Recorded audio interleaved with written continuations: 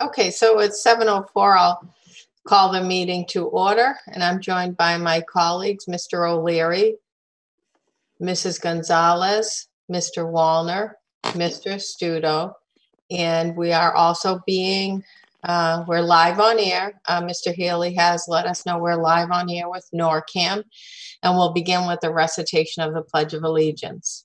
I pledge allegiance to the flag of the United States of America and to the republic for which it stands, one nation, under God, indivisible, with liberty and justice for all. Now, a little bit different tonight. I'd ask my colleagues and attendees to join me to take a moment of silence to acknowledge the passing of Supreme Court Justice Ruth Bader Ginsburg, who we all know as a legal crusader who served for years on the U.S. Court of Appeals for D.C. and before being appointed to the Supreme Court, for which she's been in service since 1993. And we all will know her. She'll be as equally remembered and regarded for her legacy as a gender and equality and disability rights champion as she will be for her decades of service as an esteemed jurist for our country. So if you please join me just for a brief moment of silence in her honor and to commemorate her passing.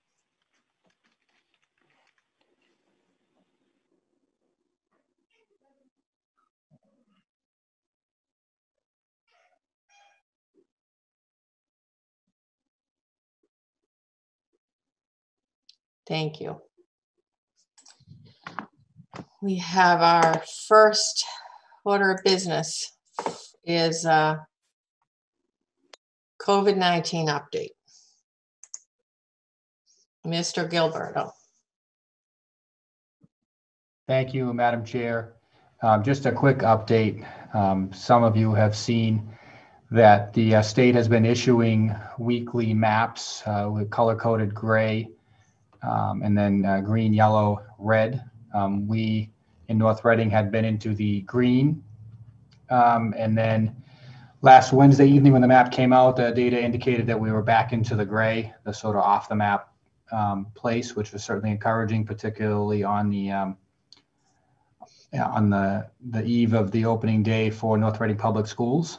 And so I do want to recognize the effort on the part of the Superintendent of Schools, Patrick Daly, his administrative team, our public safety officials, the school committee, and really all the personnel, including the teachers of the North Reading Public Schools, to be able to open the doors on Thursday morning. And, you know, it's great to see that the buildings were open, I think, for our whole community, honestly, to be able to see that here. You know, we've had some conversations, particularly between the health director and the superintendent of schools, regarding how we'll monitor things, and that'll be something that will be ongoing, and something that, you know, we'll look at the data on a regular basis. You know, we'll certainly look at the indicators from the state and make sure we are, you know, aligned in terms of our understanding of what's driving those numbers. We've seen in some other areas that in smaller communities, smaller numbers can really, you know, change the classification, and you need to really delve into the numbers. And I think that there's a commitment to do that here, so that we know exactly what's going on in the community. And as you can imagine, the public health nurse and the folks in the health department, they're tracking the data through the state's system on a regular basis. So they are seeing the cases on a sort of individual basis, but there is data that we're not directly privy to that is calculated into the designation of the gray, green, yellow, red classification. That really was all in terms of the updates for me this evening on COVID-19. There's some related items later on the agenda that I know we'll be discussing.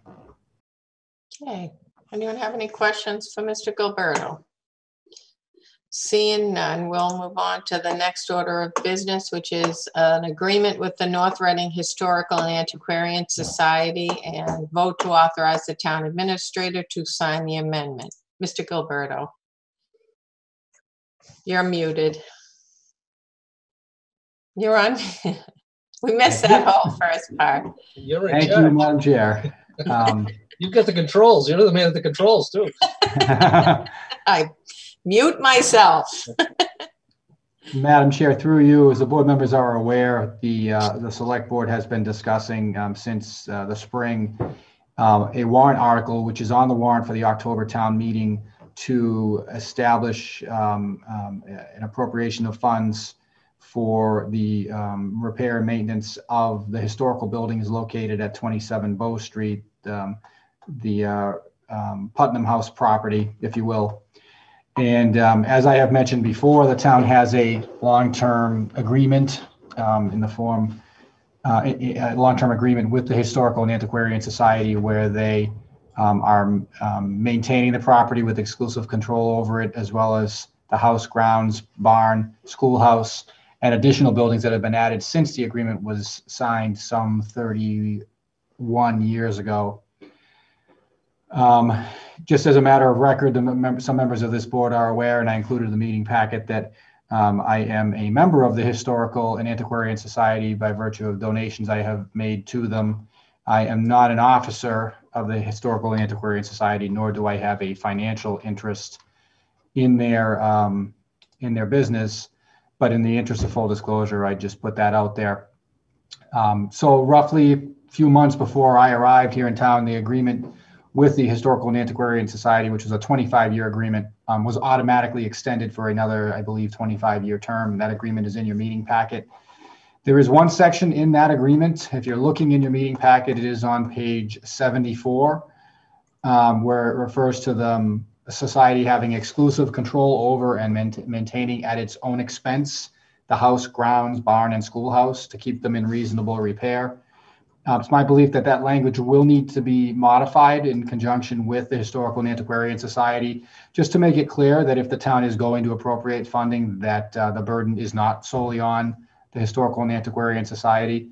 The form of that amendment is something that I think will need to be resolved in detail with the Historical Society, and has not been done so yet.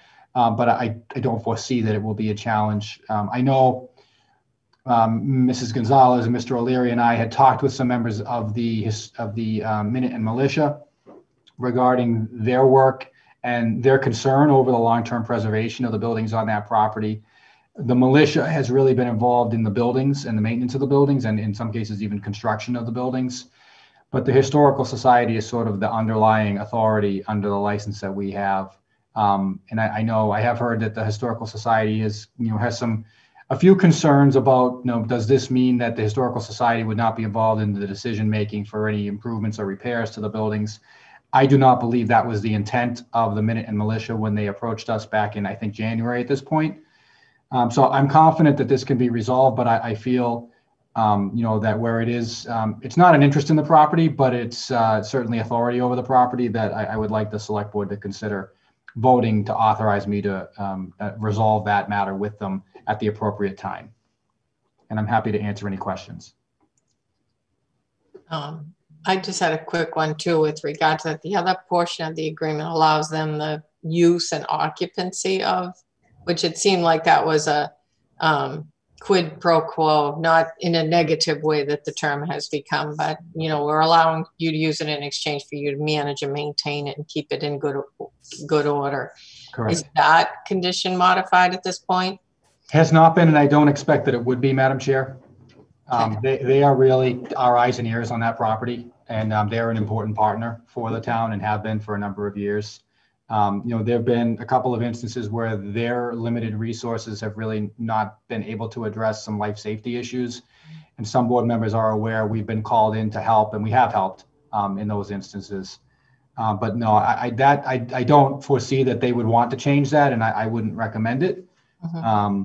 At this stage, I don't want to have an agreement out there that the town is doing something that's inconsistent with it. I think that we should resolve it, and I think it can be resolved.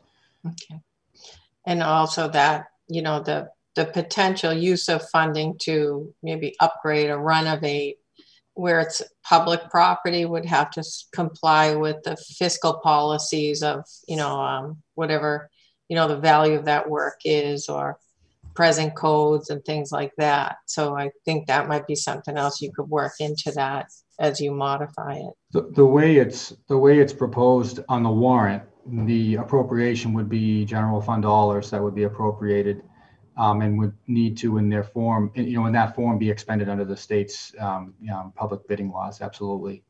I'm not sure whether that's helpful or not to everybody in the process, but that's what would need to occur based on this the setup. I don't know that same restriction would apply to any gift funds that would be donated if the board does vote to authorize that. But clearly we're considering a substantial amount of seed money, if you will, at that $10,000 we're talking about. That's not a small amount. Okay. Questions, Mr. O'Leary? I see your hand up. Thank you, Madam Chair. I think it's important. When we were approached by members of the Minute Militia who are also associated with the Historical and Antiquarian Society, the concern is that, the people who have been involved for the last 30 plus years or more, the numbers are dwindling.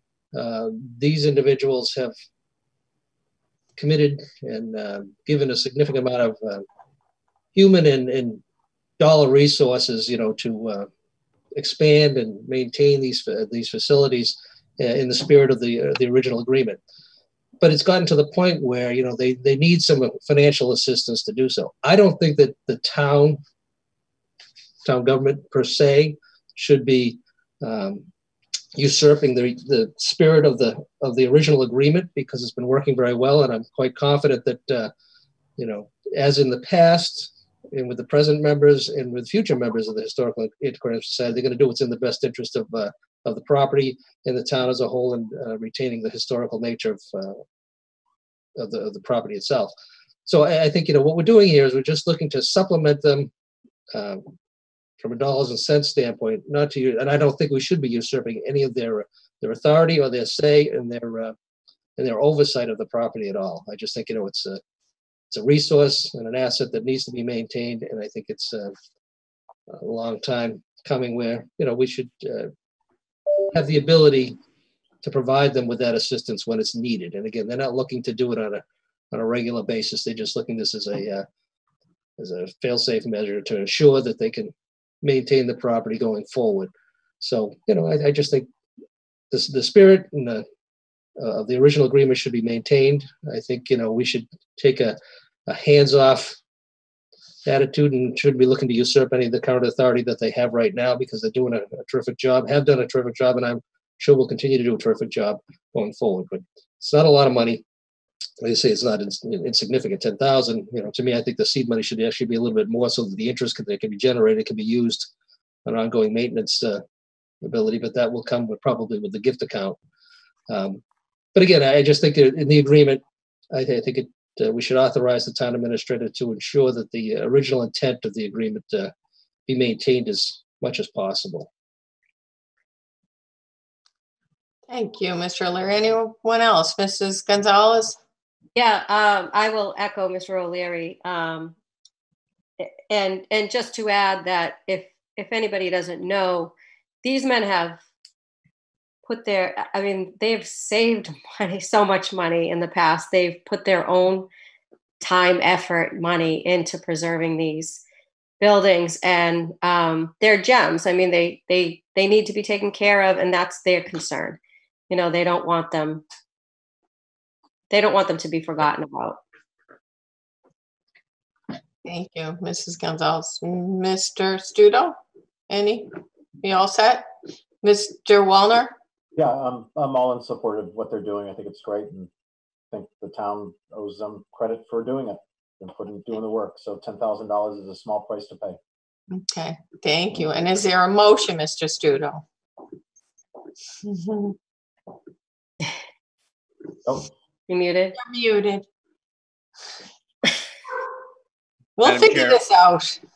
Madam Chair, I move to authorize the town administrator to sign an amendment to the agreement between the town of North Reading and the North Reading Historical Antiquarian Society, modifying the society's responsibilities for maintenance of the buildings at the Putnam House grounds. Second. I have a motion by Mr. Studo and a second by Mr. O'Leary. Any further discussion? Seeing none. Mr. O'Leary. Aye. Mr. Wallner. aye. Mr. Studo. Aye. Mrs. Gonzalez. Aye. And Manu Pelley is aye. All right. Our next order of business is the gift account for repairs, maintenance, and improvements to buildings located on grounds of the Reverend Daniel Putnam House. And this is similar in line to the same discussion. And this is a separate account for funds that might be gifted by private parties or private funding sources that what do we have to vote to accept? Mr. Gilberto, anything else? Nope, that was perfect. This is a companion to the appropriation that we've been talking about. The select board has the authority under state law to vote to establish that account. Okay. Any other questions for Mr. Gilberto? Seeing none, do I have a motion, Mr. Studo? Madam Chair, I move to establish a gift account for repairs, maintenance, and improvements to buildings located on the grounds of the Reverend Daniel Putnam House. Second. Motion by Mr. Studo, second by Mr. O'Leary. Any further discussion? Seeing none, Mr. O'Leary. Aye. Mr. Wallner. Aye. Mr. Studo. Aye. Mrs. Gonzalez. Aye. Manu Pelley is aye.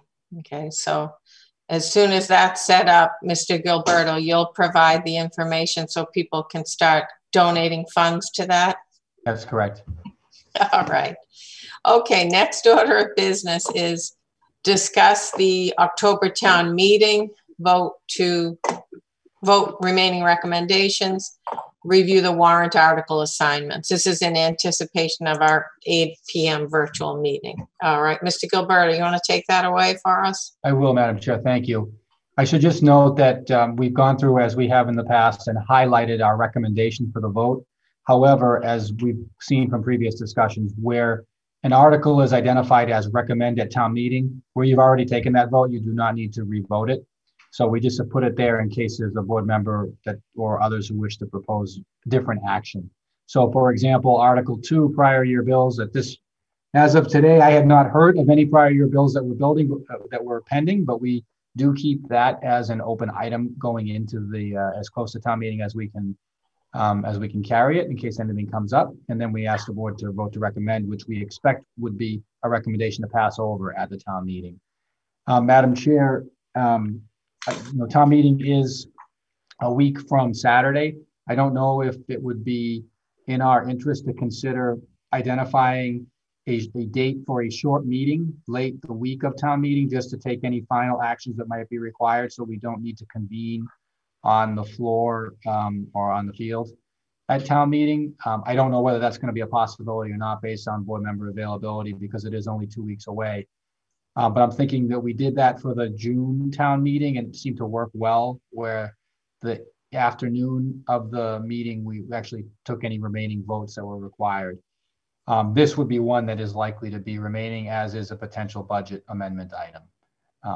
The other thing we could do is just kind of handle it on the floor at town meeting, post a meeting to vote it that morning, and report the recommendations on the floor of town meeting if need be. It's whatever the board's pleasure is. And what time is the town meeting? 11 o'clock. And we had anticipated the board meeting prior to that at 10 a.m. on Saturday, right? It could meet at 10 a.m. It will be a bit of a challenge for me, only because I'll be on the field preparing.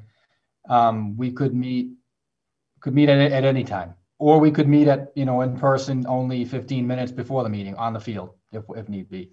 Okay. Post a meeting for that purpose. All right. Any opinion one way or the other, Mr. O'Leary? I just think I don't know that there's going to be much pending. So maybe 15 minutes before, just convene on the field or in the school if that's the case. But, all right, Mr. Waller, any issue with that? Yeah, I was just wondering too, how much is still to be decided. I didn't think we had hardly anything actually. It won't be much. Okay. Right. And Ahead of the meeting work for you that morning? Yeah, that's fine. No problem. All right. Mrs. Gonzalez, does that work for you? That works. Mr. Studo, all things aligned, does that work for you? Yes. All right. Okay, so we'll just post the meeting for the morning of, and I guess you're gonna choose the time depending on how much business we have remaining at that point, okay? I will. I'll consult with you, Madam Chair. All right. Mr. Okay, so I'll take us through the articles if you'd like. I just want to ask you, can you tell us what page it is in the packet? Certainly. So I'm going off of motions that begin on page 6 of the packet. Okay. I see that, but did you put the warrant? I know I I didn't put got the warrant, but I put the list. So the list is a little further along. Let me see if I can. Yeah, what page is that on? I know. If I can locate it. 79, I think. 79? Okay. Yeah. I'm sorry. I'm going back and forth to the beginning. And I had my warrant. I meant to bring it with me to sit down, and it's downstairs on the counter. I got mine in the mail today. So, all right. So we're going with review of these articles, and you've got we have articles 1 through 16 listed, but motions specific to certain of these that we haven't already recommended. So Article 1, Mr. Gilbert, if we could just go really quickly through this. We already recommended that. Correct. Article 2, prior year bills, I think was at town meeting because you weren't sure, but you can correct me if I'm wrong. That's correct. And we don't have any new information tonight, so I don't recommend a vote on it this evening. So that'll be something that we would handle on the, Article 2 will be something we handle that morning prior to town meeting. Yes. Article 3, we voted to recommend this. Am I wrong in that? We recommended it. Sorry. Yes, that's what I thought. Yes. Okay. And Article 4, appropriate money to the stabilization fund. Madam Chair, we're recommending that the board vote to recommend passing over that article. And the reason is only that we're looking to maintain the town's flexibility and liquidity heading into the June town meeting. And so there may be a transfer that we recommend into that fund at the June town meeting, but there is not a recommendation for a transfer at this time. Do the members have any questions with regard to that of Mr. Gilberto? Okay, so do we have a motion on that? Yes. Madam Chair, I move to recommend passing over Article 4, appropriate money to the stabilization fund. Second. I have a motion by Mr. Studo and a second by Mr. O'Leary. Any further discussion? I mean, I think we would all like to have extra funds to put in there, but I think we all recognize the current fiscal picture and the tenuous nature of the current fiscal picture. So seeing no further discussion, Mr. O'Leary. Aye. Mr. Wallner. Aye. Mr. Studo. Aye. Mrs. Gonzalez. Aye. Manu Pelley is aye. The next article is Article 5, transfer funds to other post-employment benefits liability trust fund. And I believe we voted to pass over that one. We had not yet, I believe, voted that, but we're recommending it this evening. Okay, I thought we did. All right, I'm sorry. There's so many meetings. Any discussion on that? Just a quick question. As far as, this is the one we normally put in, what, 300,000? Yes. We do in June, and we did transfer funding in June for it as well. So we did, what did we put, do we put in? I think it was 300 off the top of my head. Just the updated number from, I think, 2 years ago that we used. So Liz has her. Liz, is that what we? Yes. Yes, at June town meeting, we appropriated $300,000 from raise and appropriate. Okay, and then as far as we usually get an update from our actuarial people as to what we should be putting in. How close are we to? Mr. O'Leary, we will find that out probably in about March. Okay. But we can get an estimate if necessary. But the whole actuarial study will be complete in March. All right. Thank you. All right. So do I have a motion on that? Any other questions? I'm sorry. Any other questions of the members? I guess to follow Steve's question, I guess for Liz, are we following last year's recommendation? We're following our policy where we put in the dollar amount that represents the amount it costs us for our new hires, what it will cost us when they retire. So yes, we are following the actuarial study. Thank you.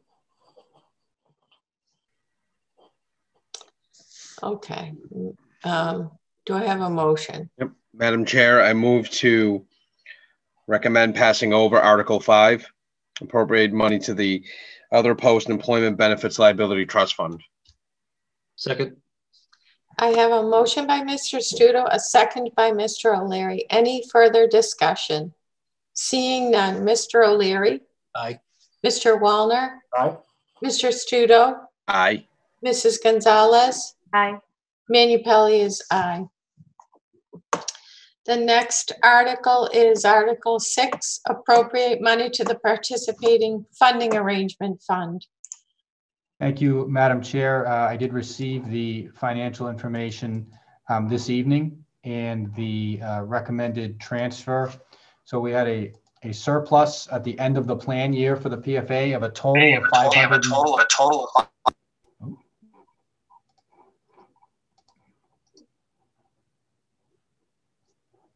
Can everybody hear me? Mhm. Two of me. Significant. I know. 2 or 3 times over. Yes. Is that better? Yeah. Okay. So, Madam Chair, we've received a report of a projected surplus of $555,850.81 in the PFA for the plan year that ended June 30th. As you know, the town's share of that is 70% based on the premium split, and that would result in a surplus, which we anticipate will roll through to free cash to be certified by the Department of Revenue in the amount of $389,096, which we are recommending be transferred into the participating funding arrangement fund. Okay. Do I have any questions, comments? None. Seeing none. That is a healthy surplus. Is it? I have a question then. What was our surplus last year? Do you remember, Mr. Gilberto, or just? Yeah, so the surplus last year was a little lower than that, $430,797. So, you know, we're seeing, I think, some of the activity with the decreased utilization of the healthcare resources due to the pandemic, and I think that some of that is washing through to our amount. We also got some favorable news with regard to our premium, where we are expecting to receive a credit from Blue Cross as well because of reduced utilization. But that credit, of course, is something that gets offset by our plan year increases as well, as we look ahead to the long-term impact of the pandemic financially. So there'll be more to come on that aspect of it. This component only relates to the PFA itself and our surplus. But yes, we've done well. Year over year, we've done well. We did well again this year. Great. Okay, thank you. Mr. Studo, do I have a motion? For Article 6? Yes. No. Are we? I mean, it's not here. I can do. Pretty sure we're recommending a transfer. So we previously recommended this article because we knew. Oh, I'm sorry. We already recommend. I apologize. Yeah. We're giving us a dollar figure today. I was correct. Sorry about that. Article 7, amend the fiscal year 2021 operating budget. There's no amendments to be recommended at this time. We'll review the status at the meeting before the Saturday town meeting. So there's no recommended action further at this point. Okay. Article 8, rescind authorization to borrow. We do not anticipate having any authorizations to be rescinded and are therefore recommending a vote to pass over. Any questions? Seeing none. Mr. Studo, do I have a motion? Madam Chair, I move to recommend passing over Article 8, rescind authorization to borrow. Second. I have a motion by Mr. Studo and a second by Mr. O'Leary. Any further discussion? Seeing none. Mr. O'Leary? Aye.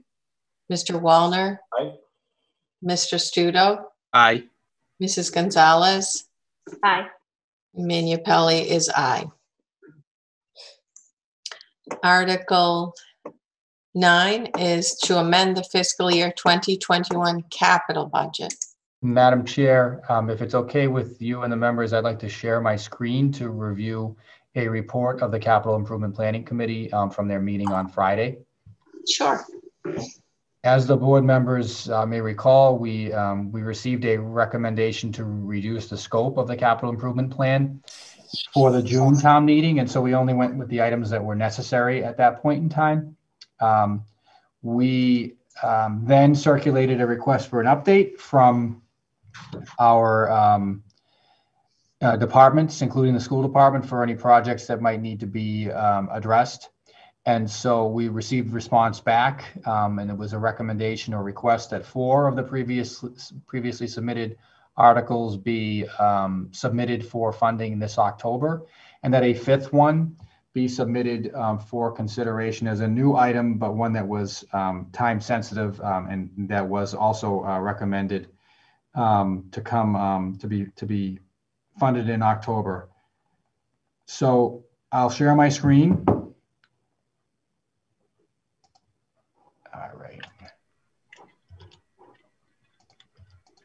And I think everybody should see a slide that says Article 9. Does everyone see that? Yes. Okay. Looking at the budget, there were 5 projects, as I mentioned. The first 2 are school department projects that were submitted as consideration for the fiscal year 2021 capital budget. They were submitted last October. One is the Hood School lift, a $35,000 project, which we are proposing to be funded with an appropriation from the Debt Capital Stabilization Fund. The second is an HVAC project for the little school as well, which was submitted in October. It predates the COVID situation, and but was a capital project submitted by the school committee for consideration this year. That's a $65,000 project that is proposed to be funded using a transfer from the Debt Stabilization Fund. There were 3 DPW projects, 2 of which were submitted for consideration for fiscal year 21 last October. One was for Upper Elm Street drainage. So this would be the second component, the third component of funding for this project. As the board members may remember, we had requested funding for some engineering work and design for drainage improvements on the stretch of Elm Street between Elm and Washington and Haverhill Streets. It's an area where the pavement is in tough condition and that there are issues with the drainage. And so our consulting engineer had worked through and identified a plan for improving the drainage in that area. One component of that plan was a very costly culvert on the I guess southeast end. This funding does not address that, but we're confident after talking with engineering that we could fund the improvements to that culvert at a later point in time. This would improve the balance of drainage, including catch basins and other devices between Washington and Winter, Washington and Elm and Haverhill Streets on Upper Elm Street. There's also an additional allocation of funding for paving that has been previously set aside for the paving of this project. So this is really the last piece to get this project potentially moving, and the DPW has a goal of addressing the project and doing construction next construction season. And so having the funding in place now would give them the opportunity to do that.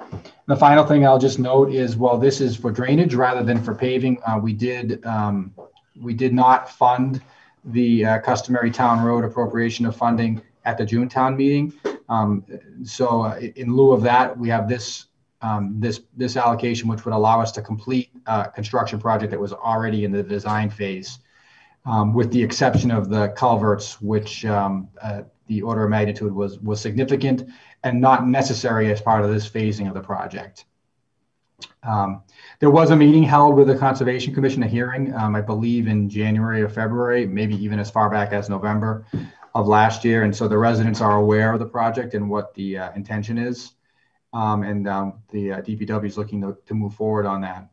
The library exterior project was a project that was funded at town meeting going back a year and a half at this point.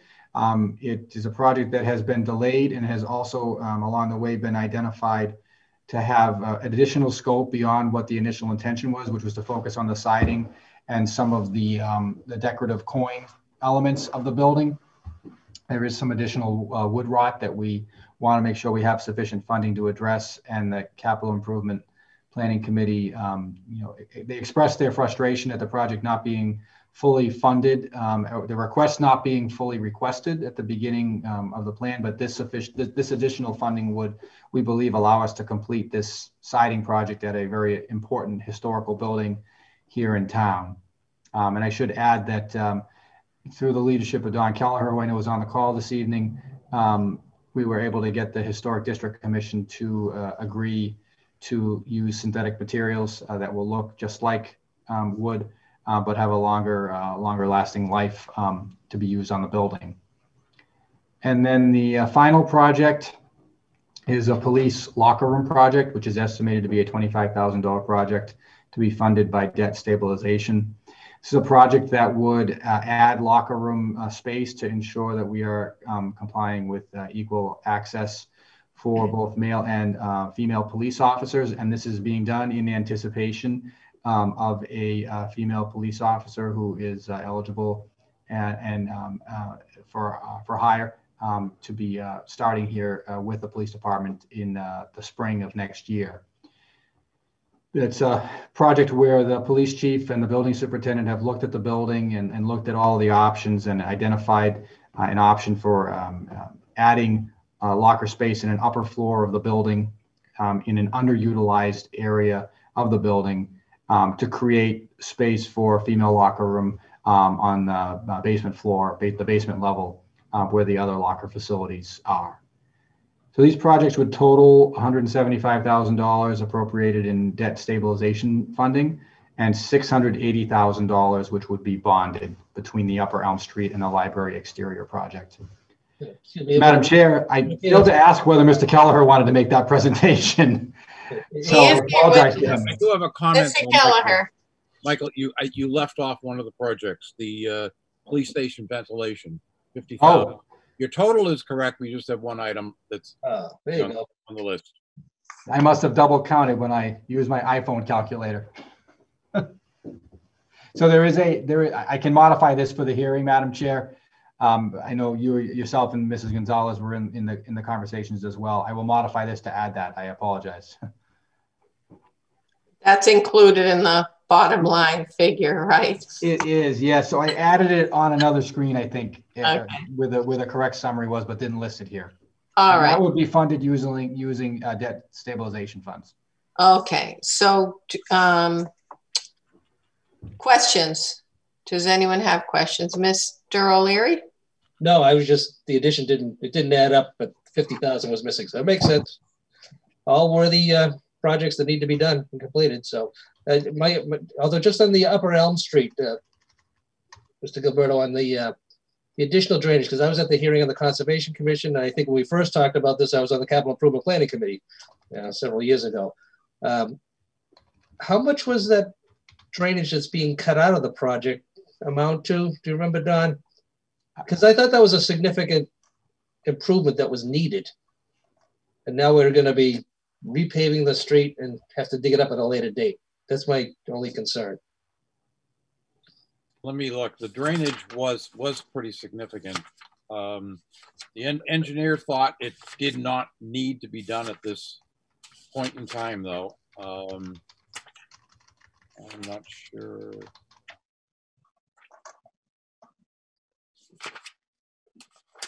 I thought it was included in the discussion with the Conservation Commission.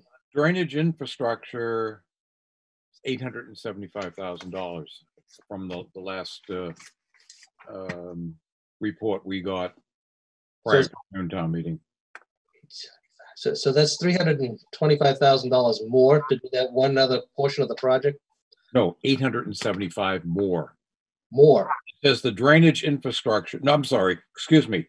Culvert replacement was $670,000. I'll say so 120 different, maybe. Another 670 to do the culvert. Okay. In addition to the 550 you're looking at there. Okay. Very good. Thank you. Mr. Wallner, any questions? Nope. No questions from me. Mr. Studo, any questions? Nope. Mrs. Gonzalez, any questions? Nope, all set. So do I have a motion, Mr. Studo? Yes. Madam Chair, I move to recommend Article 9, amend FY 2021 capital budget. Second. I have a motion by Mr. Studo and a second by Mr. O'Leary. Any further discussion? Seeing none. Mr. O'Leary? Aye. Mr. Wallner? Aye. Mr. Studo? Aye. Mrs. Gonzalez? Aye. And Manu Pelley is aye. Article 10 is appropriate money for special counsel legal expenses. Mr. Gilberto? Madam Chair, through you, we prepared this motion indicating that there would be a recommendation at town meeting, but I believe based on further information, the board could consider a vote to recommend passing over the article at this time. Any questions on that? Seeing none, do we have a motion, Mr. Studo? Madam Chair, I move to recommend passing over Article 10, appropriate money for special counsel legal expenses. Second. I have a motion by Mr. Studo and a second by Mr. O'Leary. Any further discussion? Seeing none, Mr. O'Leary? Aye. Mr. Wallner? Aye. Mr. Studo? Aye. Mrs. Gonzalez? Aye. Manu Pelley is aye. Article 11 is appropriate money for Martins Pond water treatment. Mr.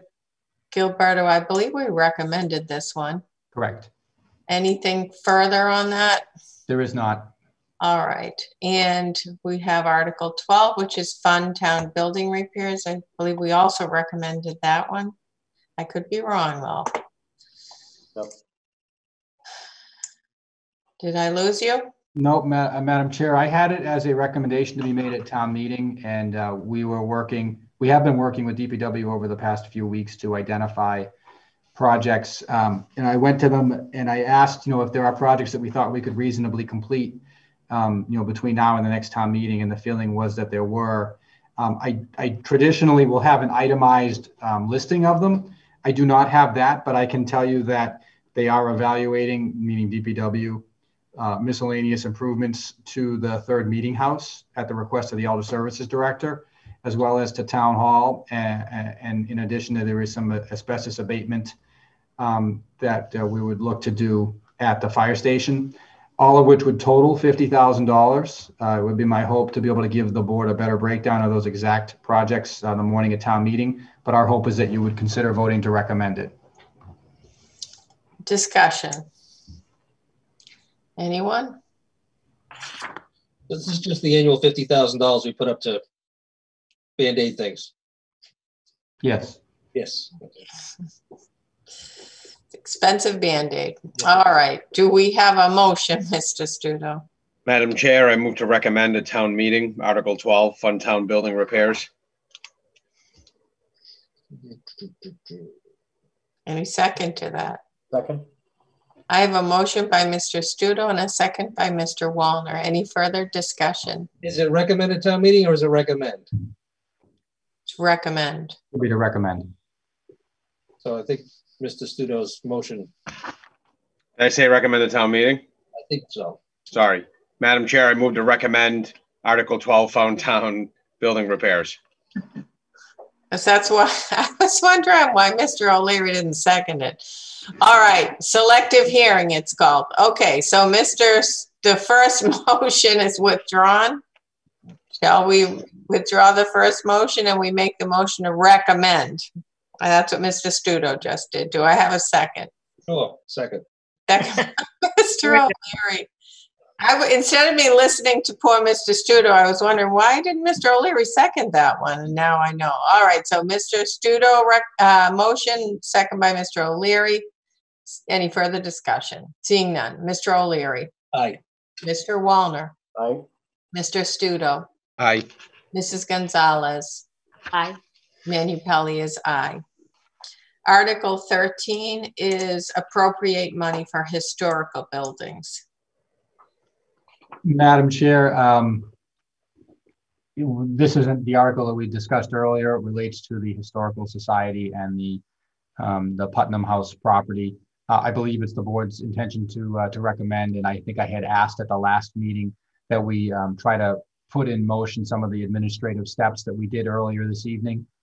So I would believe the board would feel comfortable with recommending the article at this point.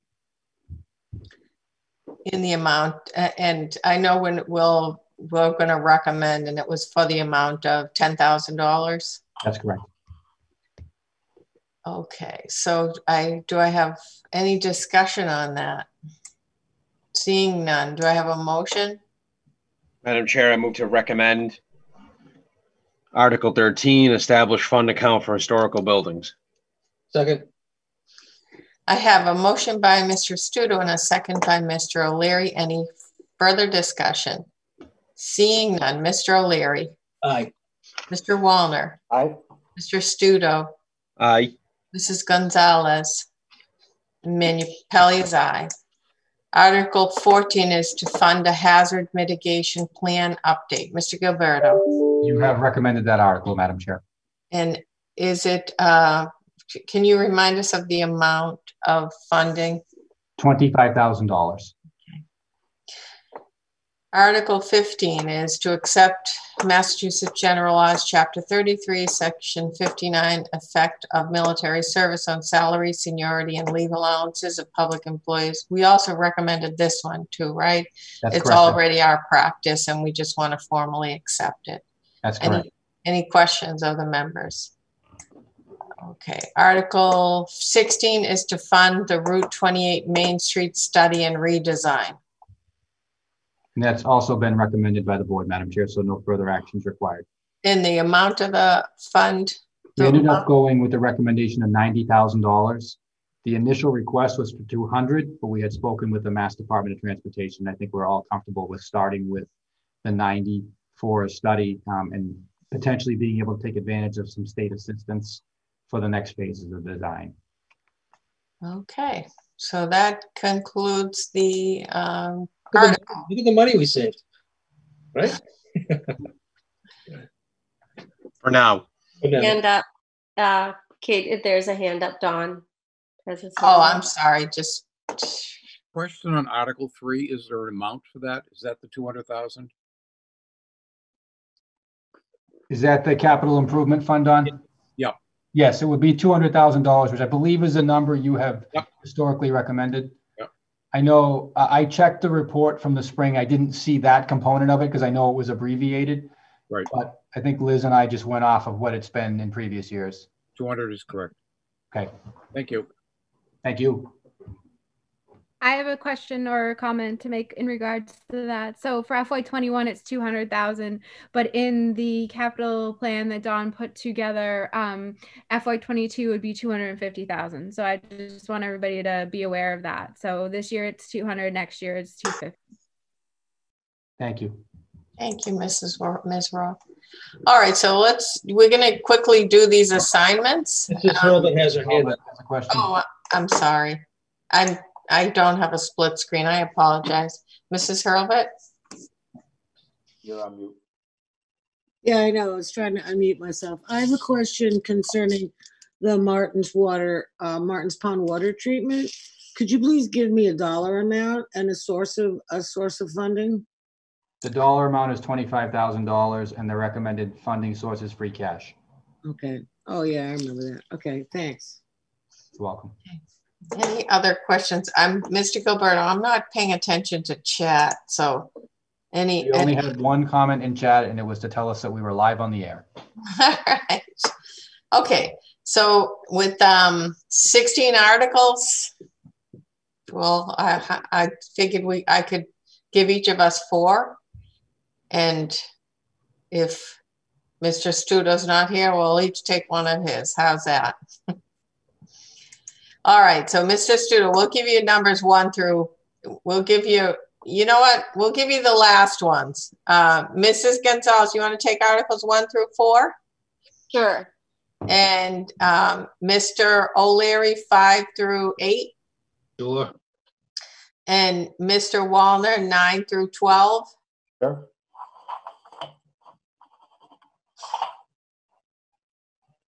Did I do that wrong? I'll take 13 through 16. I counted wrong. It'd have been 3 each. But that's okay. Yes, all right. We should have done 3 each. I'm sorry, I counted wrong, but I don't know about Mr. Studo, so.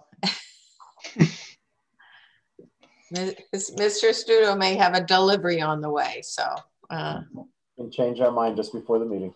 And we can change our mind. You're right, Mr. Wallner. All right. Are you comfortable with that, Mr. Studo? And if you're there, we're gonna each do 3 each. So you'll do the last 3. How's that? Okay. I can just take 3 at a time. Okay, Okay. great. Let's make it easy. All right. The next order of business. So we have 5 minutes prior to the 8 o'clock virtual warrant article informational hearing, and our one other thing is to affirm the designation of the public safety director to file the report of the moderator's declaration to declare a recess and continue the town meeting with the Attorney General's office. Mr. Gilberto.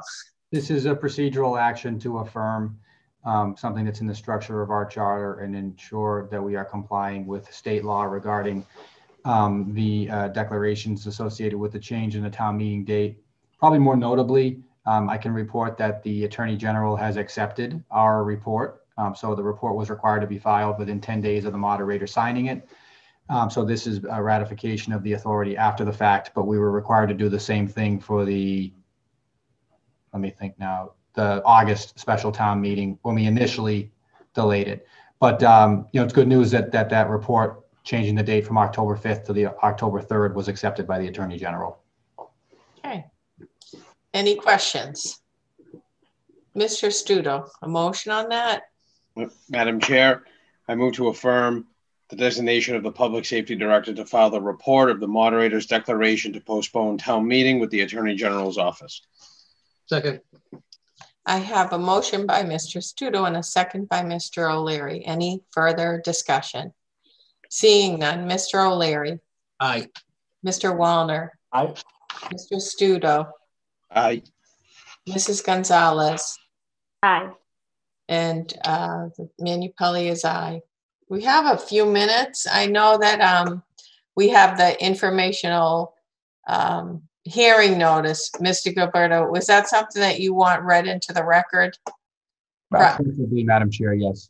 I know we'll wait till 8 to read that at the opening of the meeting. But in the meantime, we could take minutes maybe. Yeah. You want to do a minute or first read through the policy, Mr. Gilberto? Which one do you think will be faster? Probably the minutes. All right. All right, we'll take a little bit out of order and we'll do the minutes. Mr. Studo. Madam Chair, I move to approve the May 18, 2020 executive session minutes as written. Second. Motion by Mr. Studo, second by Mr. O'Leary. Any further discussion? Seeing none. Mr. O'Leary. Aye. Mr. Wallner. Aye. Mr. Studo. Aye. Mrs. Gonzalez. Aye. Manu Pelley is aye, and also thanking Jane for keeping that on our radar. Mr. Studo. Madam Chair, I move to approve the August 27, 2020 regular session minutes as written. I'll second. I have motion by Mr. Studo, second by Mr. O'Leary. Any further discussion? I just want to double check. Is that the one I missed? What is this, the August, which one? Yes, it is, Mr. O'Leary. All right, so I will be abstaining. Too long ago for us to recall. All right, so Mr. O'Leary is an abstain. Mr. Wallner. Aye. Mr. Studo. Aye. Mrs. Gonzalez. Aye. Manu Pelley is aye. Mr. Studo. Madam Chair, I move to approve the August 31st, 2020 regular session minutes as written. Second. Motion by Mr. Studo, second by Mr. O'Leary. Any further discussion? Seeing none, Mr. O'Leary. I'm sorry, this is which one? I'm sorry. August 31st. I was here for that one. Okay. Aye. Mr. Wallner. Aye. Mr. Studo, Aye. Mrs. Gonzalez, Aye. Manu Pelley is aye. I think we have one more set, right, Mr. Studo? No. Just three? Great. Yep. All right.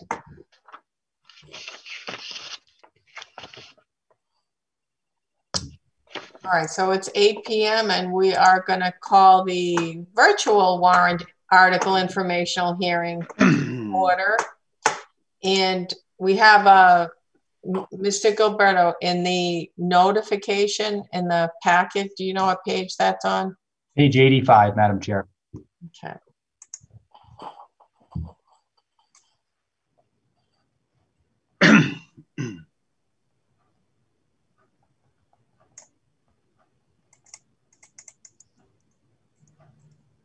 Okay. This is a notice of virtual informational hearings. The North Reading Select Board does hereby notify the residents of the town of North Reading that a virtual hearing on the following articles contained in the October 3rd, 2020 town meeting warrant will be held Monday, September 21st, 2020 at 8 p.m. Please note that October town meeting was rescheduled from October 5th to October 3rd. The hearing may be accessed via the internet with the Zoom link there and the via phone, the mobile and dial-in and meeting ID and meeting ID number are incorporated. This hearing will represent an opportunity for residents to learn more about the articles on the town meeting warrant, to ask questions, and to engage in discussion. In advance of the October town meeting, a listing of warrant articles is as follows. Article 1, hear and act on reports of town officers and committees. Article 2, prior year bills. Article 3, transfer funds to Capital Improvement Stabilization Fund. Article 4, appropriate money to Stabilization Fund. Article 5, transfer funds to other post-employment benefits liability trust fund. Article 6, appropriate money to participating funding arrangement fund. Article 7, amend the FY 2021 operating budget. Article 8, rescind authorization to borrow. Article 9, amend the FY 2021 capital budget. Article 10, appropriate money for special counsel legal expenses. Article 11, appropriate money for Martin's Pond water treatment. Article 12, fund town building repairs. Article 13, appropriate money for historical buildings. Article 14, Fund Hazard Mitigation Plan Update. Article 15, accept Mass General Laws, Chapter 33, Section 59, effective military service on salary, seniority, and leave allowances of public employees. Article 16, fund the Route 28 Main Street study and redesign. This hearing is held pursuant to Sections 18 through 25 of Chapter 30A of the Massachusetts General Laws, the Open Meeting Law. Any interested citizen is welcome to virtually attend and participate in this hearing. Notice of explanation. It is the unanimous desire of the North Reading Select Board to encourage and allow the highest level of public participation in making the decisions that affect North Reading. Due to the ongoing COVID-19 public health emergency, the Select Board has limited the number of warrant articles so that the town meeting on October 3rd can be conducted in a more safe and efficient manner. This warrant article hearing is intended to represent an opportunity for extended virtual discussion in advance of town meeting. We sincerely hope that you will join us for this hearing on September 21st, 2020 at 8 p.m. Signed by the members of the Select Board. Okay, Mrs. Gonzalez has her hand raised. Mrs. Gonzalez? I noticed I was demoted to vice clerk. Saw. I didn't actually read that, but for the record, Mrs. Gonzalez is actually the vice chair. So does anyone want to step up to be the vice clerk? Just kidding. That's just. I appreciate the fact that my voice is not listed. That's not the purpose of our hearing this evening. Okay. So we're joined by several participants, and we just did a quick review of these articles. Mr. Gilberto, what's your pleasure on how to proceed here? You're on mute.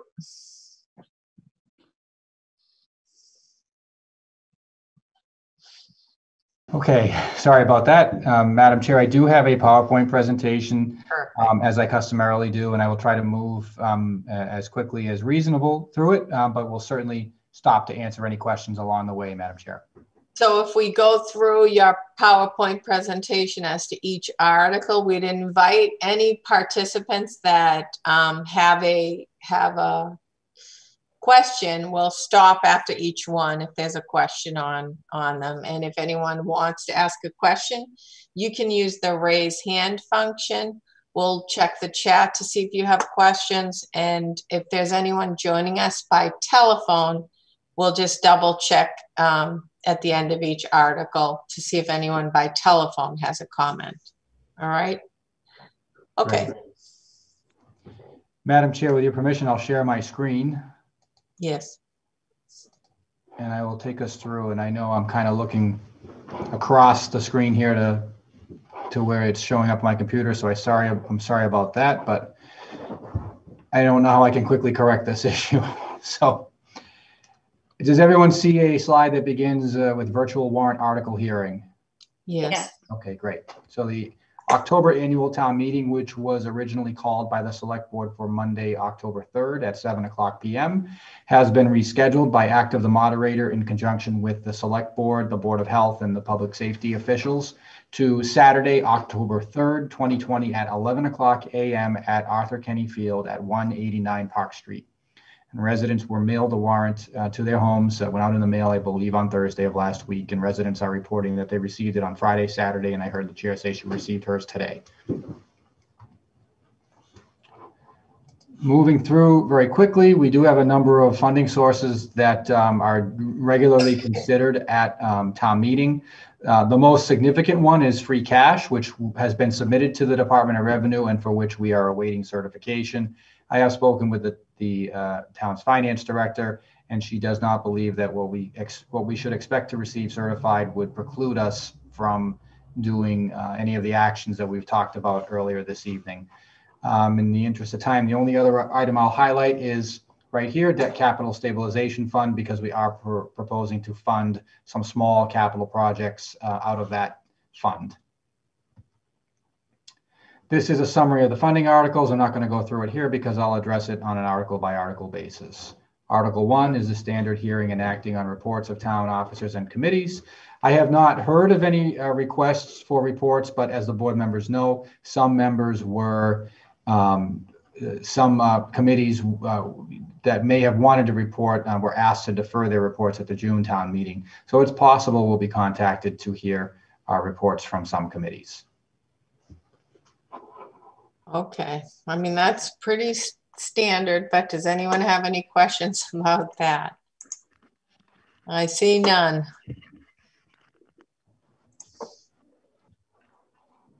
All right, Mr. Goldberg, move on. Thank you, Madam Chair. Article 2, the customary article to fund prior year bills, which were received after the end of the fiscal year. At this time, we do not have any known prior year bills, and we will continue to review things as we lead up to the October town meeting. Okay. Any questions on that? Seeing none, I see none. Can move on to Article 3. Article 3 would be to transfer funds to the Capital Improvement Stabilization Fund, which has a current balance of just under $800,000. As is in our customary capital financing plan, we are recommending a transfer of $200,000 from free cash, which would increase the balance to just shy of $1 million. Questions? And Madam Chair, because of the screen share, I cannot see the chat, just so you're aware. I'll be able to see it afterwards. I am checking, but I don't see any hands up and I don't see any questions in chat. Thank you, Madam Chair. All right. Article 4 would be the appropriation of funding to the town's stabilization fund or rainy day fund, which stands at over $3.6 million.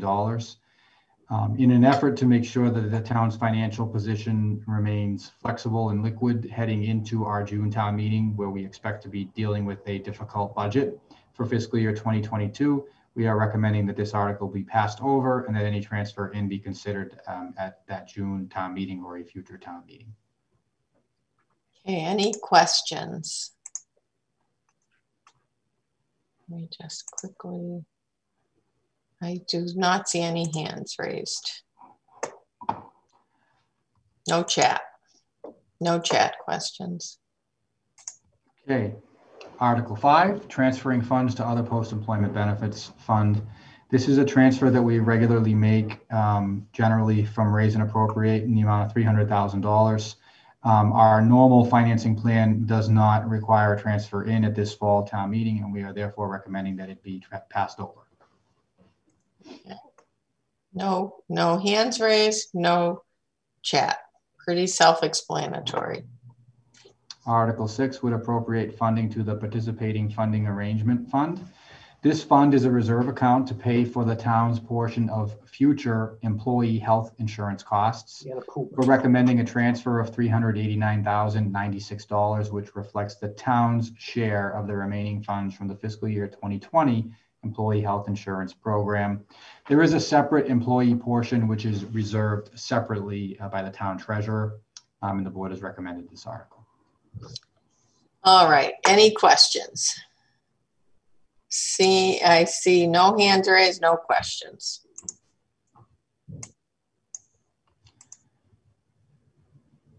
Okay.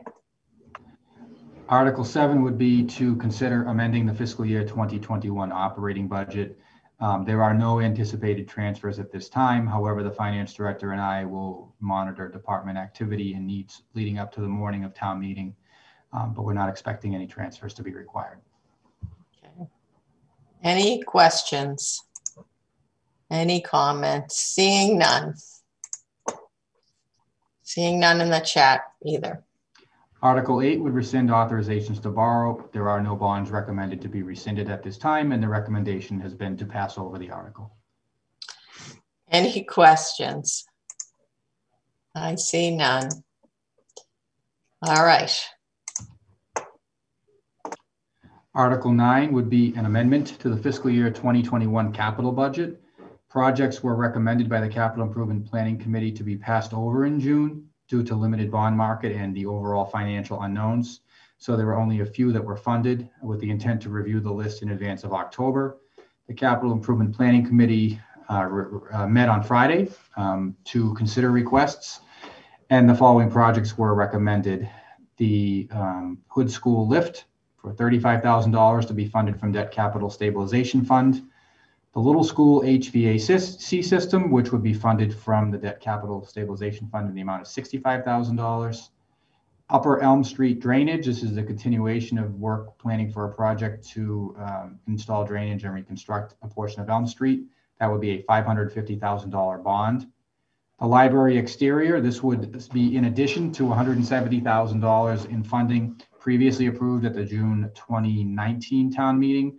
Our hope is that this will give us sufficient funds to address not only the siding in the library, the historic coin features of the design of the library, but also any rot issues that we think may be underneath some of the siding. And we're hopeful that we'll be able to now complete this project as soon as possible, with construction likely occurring the beginning of next construction season. The same is true for the Upper Elm Street project as well. Police HVAC system. This was a request submitted in fiscal year 2021 submitted for 2021 last October. It's a $50,000 project funded out of debt capital stabilization. And the police department locker room. This is a new project that was funded, requested to be funded in the amount of $25,000 from the debt stabilization fund in order to ensure we're able to accommodate an anticipated female police officer hiring. Okay. And the total is $175,000 from debt stabilization and $680,000 to be borrowed. Are there any questions on this article? I see none, Mr. Gilberto. Article 10 would be to appropriate money for special counsel legal expenses associated with the secondary school building project. The board has recommended that the article be passed over. Any questions? I see none. Article 11 would appropriate money for the Martins Pond water treatment. The town has conducted an initial treatment program over the past few years. There is not sufficient funding to continue the project in accordance with the recommended schedule for early next season. This article would provide funding for an invasive weed treatment program at the pond with an appropriation request of $25,000 recommended to come from free cash. Okay, any questions on this? We had a lengthy presentation not too long ago on this one. Seeing none. Abby had a Oh, question. I didn't see Abby. I'm sorry. That's all right. Could you remind me how many years this is for? The Martins Pond mitigation, isn't that a multiple year treatment plan? It is. I believe it's for 3 years. I think Mr. Wallner may know that for certain. Yeah, they're fully expecting that if they do this in the spring, they expect it to last at least 3 years. Matter of fact, I think it comes with a 3-year guarantee. Okay. So it could last even longer. Okay, thank you. They did in their presentation too. They've been very restrained, although they've taken care of a lot of the issues at the pond, but they've been very careful. They've been very conservative with how they're utilizing the funds to get them. No, I don't have a problem with it. I just needed to refresh my memory because I'm without portfolio, so to speak, up here in Maine. And I do have a finance committee meeting on Wednesday night where we have to go over and vote the warrants. So thank you. You're welcome. Okay. Well, we're just excited someone had a question, so sorry. Article 11. I mean 12, I'm sorry, Mr. Gilberto. It's okay. Article 12 would fund town building repairs. The DPW is evaluating miscellaneous improvements to the third meeting house and town hall, as well as asbestos abatement at the fire station, for a total anticipated to be $50,000 to be funded from free cash.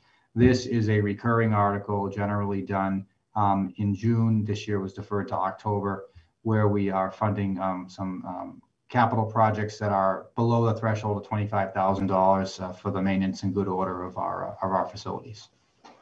Okay. Any questions? Seeing none. Seeing none, Mr. Gilberto. Article 13 would appropriate money for historical buildings. By way of information for the public, the Minute and Militia has maintained and added buildings at 27 Bow Street, also known as Map 54, Parcel 63, the property of the Putnam House, which is opposite the third meeting house. They've requested assistance maintaining the buildings over the long term. This article would appropriate funding for the repair, maintenance, and improvements of the historical buildings on those grounds. The amount is proposed to be an initial $10,000 appropriated from free cash. There is an agreement with the town, between the town and the North Reading Historical and Antiquarian Society that would need to be modified to ensure that the society was complying with its agreement by allowing this funding to be expended.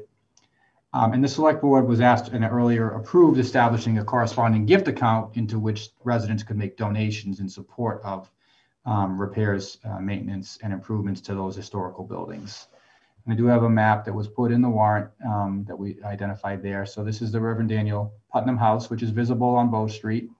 It's the barn, which is also visible, and there are a few smaller historical buildings that were moved to the location and constructed and reconstructed at the location. And then more recently, the Farm Museum on the southerly side of the parcel. An outdoor privy.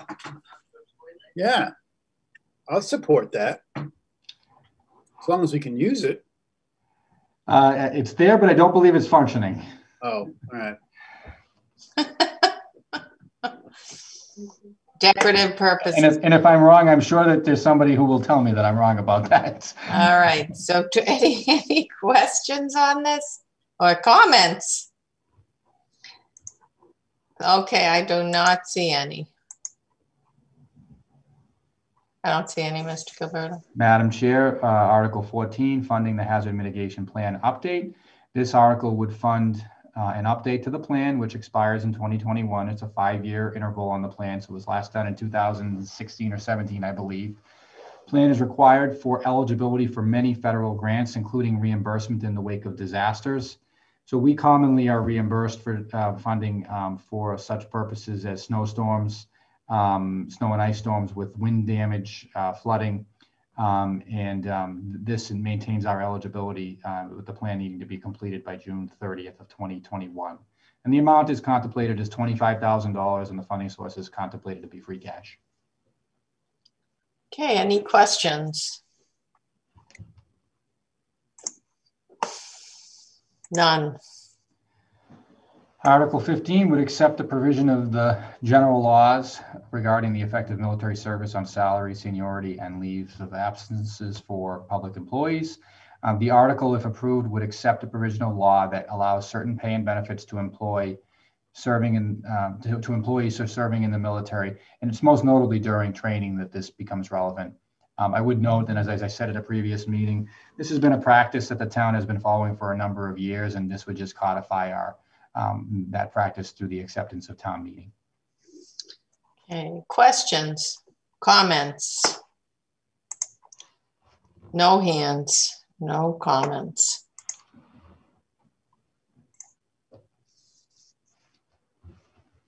Article 16, the funding of Route 28 Main Street study and redesign.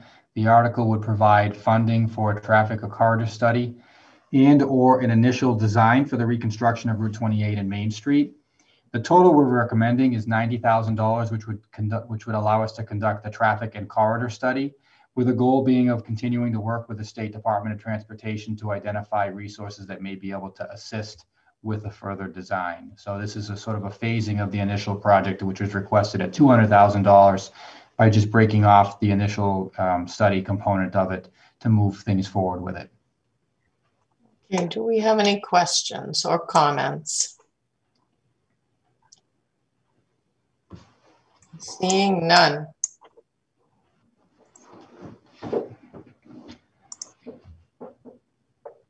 Don't see any. Okay, that brings us to the end of the presentation. All right, thank you, Mr. Gilberto. Okay, so that concludes our informational hearing. Thank you for members of our town for joining us on that. We can move on to the next order of business, which is, excuse me one second, let me get back to the agenda. Next order of business is board member reports. Let's start with Mr. Studo today. Okay, so I was at a meeting of the CPC, and Mr. Bruce Wheeler is considering a development by Town Center, and it's I think the exact address is 146 148 Park Street, and it's just an initial discussion that he brought up. 44 units of senior housing. He wants to do market rate. There was just a brief discussion of, what if any zoning needed to be changed, but again, it's very brief and in the infancy. And, there's still a couple of boards and committees that need to go by it, including the historical commission. So, and then there was just a brief discussion if Mr. Wheeler would also be willing to take a look at other parcels for affordable housing, is something that we know the town needs. So again, very, the discussion went on a little bit, but it's very in its infancy, and it was just more of, what needs to be done, if any, before it gets presented to a bigger audience. So at the town. Okay. Just a quick question to Jezodino. Is this is where the Jared McLean house is? Correct, behind it. So he would be. Sorry, I left out the thank you. He would be purchasing the adjacent property that has the steel. I'm talking about with the steel garage, and then there's that small not gas station, but that site that does the inspections. Right. So that's what it would be. So it would be, the entrance would be coming right after the police department. So that's where he's looking to make it. Of course, with the McLean house not being touched. Mm-hmm. Okay. that'll generate some discussion over the next several months, I'm sure. Oh, yeah. So, All right. Thank you, Mr. Studo. Mr. O'Leary? Let's see. We have, first of all, I just think it's important that we acknowledge and mention the passing of Brad Jones Sr. Brad Jones Sr., Mr. Senior Jones, contributed a significant amount of time and effort and energy to make this community what it is today. I mean, he spent a lot of time, many years on the Finance Committee, certainly one of the founding fathers of the Citizen Scholarship Foundation. He was on several building committees, active member of the community. And for me personally, I had spent hours and hours conversing with Mr. Jones over the years and taking his counsel. He certainly offered it a lot. and he, again, just a tremendous individual who contributed a significant amount. I have certainly appreciated all the dozens and dozens, if not hundreds of meetings that I've had with him, and his offering his advice, counsel, and opinions on most everything. And wonderful fellow, great member of the community. So again, my condolences to his wife, Jean, and of course, his son, Brad, and the son and daughter. And again, thank them for sharing him with us. And again, it's true loss to the community, but we had him for a long time and it's greatly appreciated. As far as the a couple of meetings, again, one with the Board of Health, met with the Board of Health, tuned into their meeting, I think it was last week or the week before. They've been extremely active over the last several months, as everybody's well aware, and continue to meet on a much more regular basis than they've generally been accustomed to, covering a myriad of issues and concerns and that are facing the community in direct relationship to COVID-19. That particular meeting, I took the opportunity to, the superintendent of schools was there, the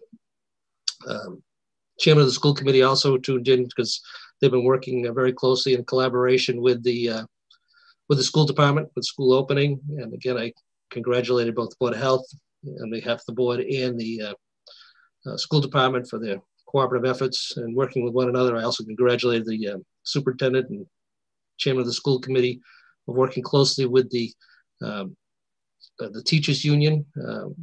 As many of you are aware, we had not had any problems with the reopening in relation to school personnel because they've been included in discussions all along the way.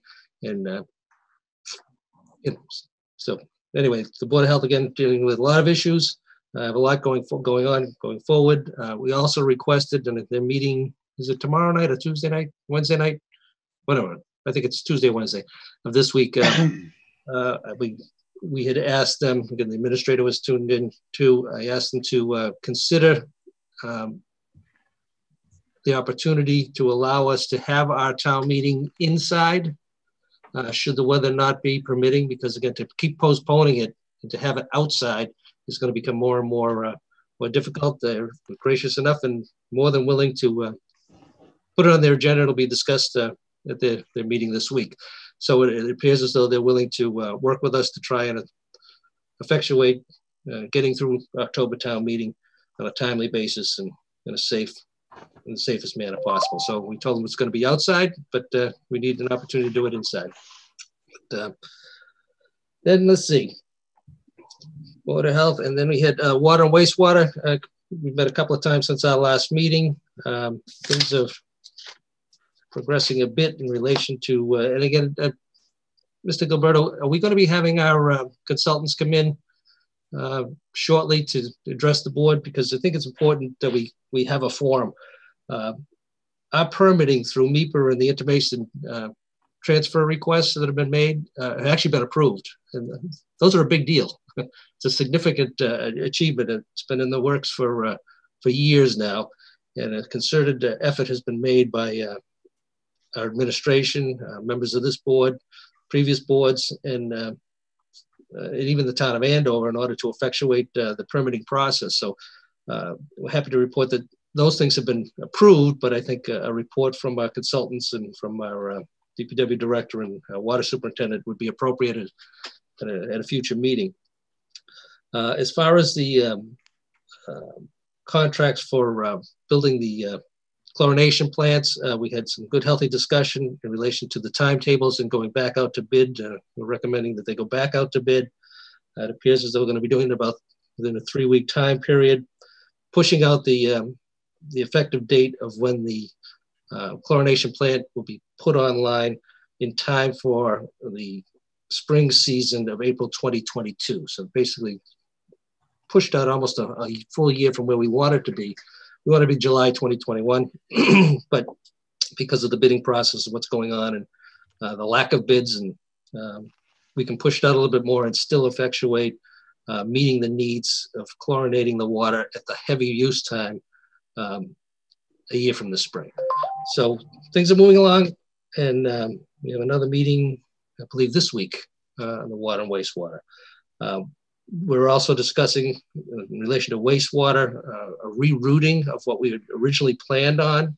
If you recall, we're talking about putting sewerage up, originally right up through Route 28, connecting up to Lawrence.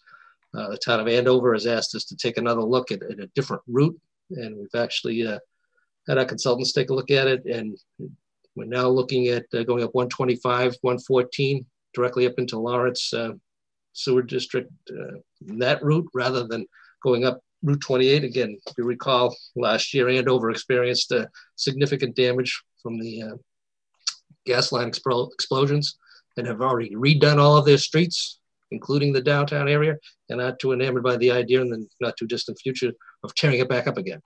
Our consultants tell us that actually going up 125 and 114 may actually be a little more cost effective and a little bit easier route. So we have to have some conversations with the town of North Andover, because there's a small section of North Andover that we would have to go through, and the administrator was going to reach out and get those conversations going. So you're up to date. Got a lot of stuff going on still, and thank you. We'll probably have that as an item on one of our upcoming meetings. Our agendas have been pretty well packed with a lot of things that we're trying to tend to, but where that's getting back on the tracks, it might be a good idea to have a little bit more time for the members to talk about it at an upcoming select board meeting. And I think it's just important for the public to recognize that, while all this other stuff is going on, this whole permitting process was a significant undertaking, and we've actually achieved it. So that's huge, and I think a more detailed discussion should be had. So thank you. Okay, thank you. Mr. Wallner. Yeah, the most significant thing I've been working on recently is we have barely signed the community compact for UMass Gerontology to work with us for the age-friendly initiative, and we're already put together an 8-page survey and plan to send it out to the residents in maybe the next 2-3 weeks. And the goal of that survey is to, it's more than to just address elder services in town. It's really trying to address people who have lived in town, their kids are through school, they're 50-ish years old, and they're trying to decide whether they stay or leave our town, and what would prevent them from staying in our town, because we prefer they stay. They've already made a lot of community connections, and building community off of that base is a good thing to do. So the survey is trying to take a fresh look at how do you keep adults engaged in their community and to spend the rest of their lives here, or as much as they possibly can. So that's where the approach is. I think the town residents will see a postcard. It's going to be for 55 and older. However, you can go online and anybody can fill it out. So we welcome all ages to do that. But there'll be physical mailings. And you'll get a postcard if you're 55 or older. You'll get a postcard that announces that this is coming, and about a week later you'll get a survey. It takes about 10 minutes to fill out the survey, send it back, and we hope to have it completed by October 30th. So we really look forward to the town participating. And further discussions, I have been spending some time with UMass Gerontology, talking to that group, and they are doing an assessment of our town. And I have to say, they've looked at, they deal with a lot of towns, and they have been very clear in saying all of our community planning studies, all the recent work we have been done is like the best, newest, most recent, fresh studies they've seen in all the towns. and our approach to how we're looking at aging is really innovative. And they really want to use us as a potential case study for them to improve their own efforts as well. We're not trying to be the same old pattern other communities have followed. We're really trying to be progressive and innovative. And, you know, it's really refreshing to hear that. So I'm working with Kim Manzelli from the COA, Catherine McCabe-Scott from COA, and Jen Ford from Youth Services. And I guess we kind of tagged ourselves the Age-Friendly Task Force. Speaking of Jen Ford, they did a really nice review, who's our Youth Services Director. They did a nice write-up on her in the transcript. She really is, you know, what's she doing talking about adults. She doesn't live in her silo. She believes in community and she connects the dots. And so, you know, we're really glad to have her on talking to everybody. And so, you know, congratulations to Jen Ford for being recognized for doing a great job in our town. And I'm delighted to have her helping me out with this initiative as well. Thank you. Thank you, Mr. Wallner. Mrs. Gonzalez? Yeah, just a couple of things. The recycling committee, they are working on some grant opportunities, but I'm not going to get into detail with that because Dan Greenberg will be speaking on that tonight, so he can explain that better. And I just wanted to publicly honor Mr. Jones myself. He was a personal friend. Gene is a personal friend. He was a wonderful man who could always make me laugh and had lots of stories that he loved to tell, and I always enjoyed. So I just wanted to say that. That's it. Thank you. I did too want to echo my condolences to Brad, the family of Brad Jones Sr. I did not know him personally, but I have heard a lot about him. But I also can easily see the impact that he left isn't in just what he's done for the community, which I have heard stories of his own public service, but it's very clear from what his son is doing. That's really a demonstration of the measure of his impact is in his own son's lengthy public service for our town and all the things his son does for our town. So sorry to the family for the loss of their father and their grandfather. And we are there in our thoughts and prayers, are in my thoughts and my prayers. And I also wanted to echo what Mr. O'Leary said as well, and that is to thank, I don't think we can underscore this enough, to just thank the school department, the administrators, the teachers, the staff, from the public facilities to the superintendent, Dr. Daly, the school committee. I can't explain it enough or thank them enough for the remarkable effort that they have made, all the hours and hours they have poured into making this school opening in the beginning of school, and the blitz of information that they've offered us to walk us through this, something that we've never done before, really. And all the effort that they put in, and on top of that, as they put in all that effort, they helped us get 3 town meetings squared away. So we've while they're working on all of this stuff, we've also had a town meeting, a special town meeting. We get another town meeting, our annual town meeting coming up. So just an amazing, amazing effort and appreciation for all of the work that they've done. And they're still, you know, making sure that we're, you know, a couple of us have students in the system, and they're still, you know, keeping in regular contact with the parents to let us know what's going on, keeping in regular contact with the kids. So they just deserve so much praise for the effort that they put into this. And I see the chair, Mr. Buckley's joined us. So thank you for everything that you're all doing and that you've all worked on to get this up and running, so we can have a little bit of normalcy with kids back to school, sort of half and half. So thank you for that. And all right, so I think we can move on to public comment. John Kelleher has his hand up. I hope that wasn't from a long time ago, Mr. Kelleher. Thank you. Just to follow up on the discussion about Brad Jones Sr., I'm just wondering if the select board is entertaining any kinds of ideas for an appropriate memorial for Brad. I mean, he had done so much for the town. It would be nice if there was some way of a lasting memory of him and some form of a memorial. I have no idea what it would be, but just kind of planting that seed. Yeah, that would be wonderful. Mrs. Gonzalez has her hand raised.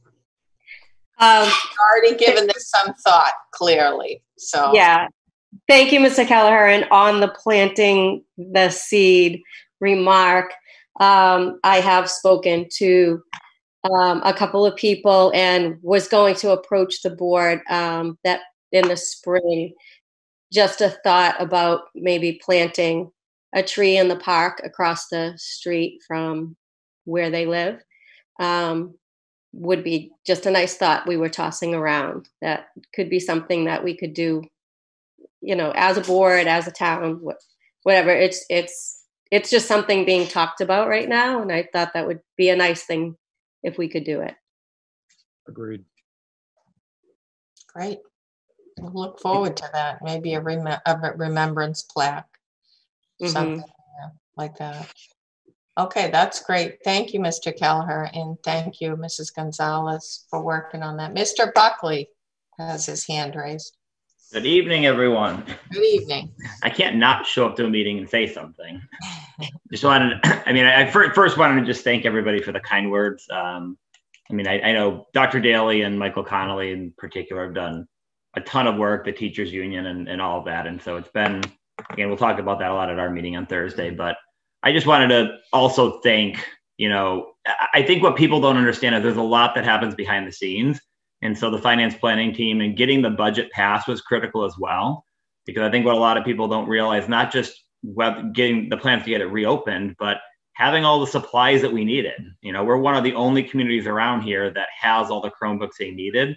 And a lot of that was due to the economic planning here, where we knew what the budget was. We had the resources. I know that, you know, Michael Connolly and Liz Rourke worked really hard together on some of the CARES Act funding. So, you know, not only are we open, but almost every district around here is waiting on some of their Chromebooks, waiting on their PPE. We had all of that in place. And so a lot of that, you know, was directly related to the planning with the finance committee, the finance planning team, the select board as well, helping with that. So, you know, that's a big piece of it as well. So thank you guys for assisting the schools in getting what we needed in order to open. Thanks, Mr. Buckley. All right. Any other comments? All set? All right. I think we can move on to our next order of business, which is to reschedule the town-owned land hearing on 23 Riverside Drive, map 78, parcel 17. I think there was a misprint or a misvote is what it was. We voted to hear it on a night we weren't meeting. So we need to vote again and pick a night that we actually are meeting to continue the public hearing on that. Right? Okay. So Mr. Gilberto would be probably our next scheduled, not the annual town meeting, but the next scheduled select board meeting, right? That's correct, for October. All right. There must be a motion on that. Everybody pull out your calendar, make sure it's right. Mr. Studo. Madam Chair, I move to reschedule the town-owned land hearing for map 78, parcel 17, 23 Riverside Drive from September 28, 2020 to October 19, 2020 at 7:30. Second. All right, I have a motion by Mr. Studo, a second by Mr. O'Leary. Any further discussion? Seeing none. Mr. O'Leary. Aye. Mr. Wallner. Aye. Mr. Studo. Aye. Mrs. Gonzalez. Aye. Manu Pelley is aye. So we'll be continued to that meeting.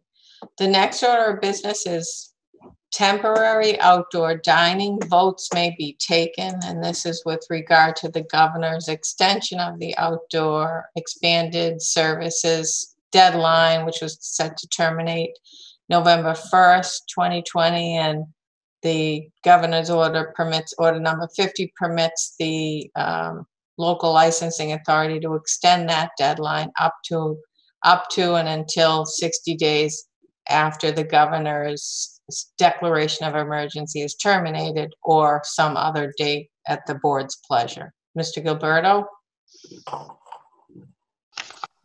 Anything else to add to that? Yes, Madam Chair, you are correct. We are recommending that the board vote to automatically extend the outdoor dining permission through the maximum period of time, which is, I believe, 60 days after the end of the pandemic, if I remember correctly. But we've also recommended that 2 conditions be put in, and they just be that establishments review their plans for heat and for snow removal and snow management in their on their properties in light of these tents being in place. This does not add any additional permitting requirement with regard to heat or snow management, but there are separate permitting processes from a public safety standpoint that interested parties would need to follow. And we have prepared a motion accordingly. Okay, questions? Any questions of the members? Seeing none, do I have a motion, Mr. Studo? Madam Chair, in accordance with COVID-19 Order 50, I move to extend previously approved permits for temporary outdoor dining to 60 days after the end of the COVID-19 state of emergency, subject to review and approval of snow plowing, removal, and climate control plans. Second. I have a motion by Mr. Studo and a second by Mr. O'Leary. Any further discussion? And this actually only extends the permitting for those licenses that have already been granted. Mr. Gilberto, do you have any idea how many that is? I believe it's either 6 or 7 at this point. 7. All right. And anybody else that wants to come forward and ask the board can also get a permit that hasn't already been granted. All right, seeing no further discussion, Mr. O'Leary. Aye. Mr. Wallner. Aye. Mr. Studo. Aye. Mrs. Gonzalez. Aye. Minipelli is aye. Next order of business is to approve the process for remote learning enrichment programs. Vote to establish the process.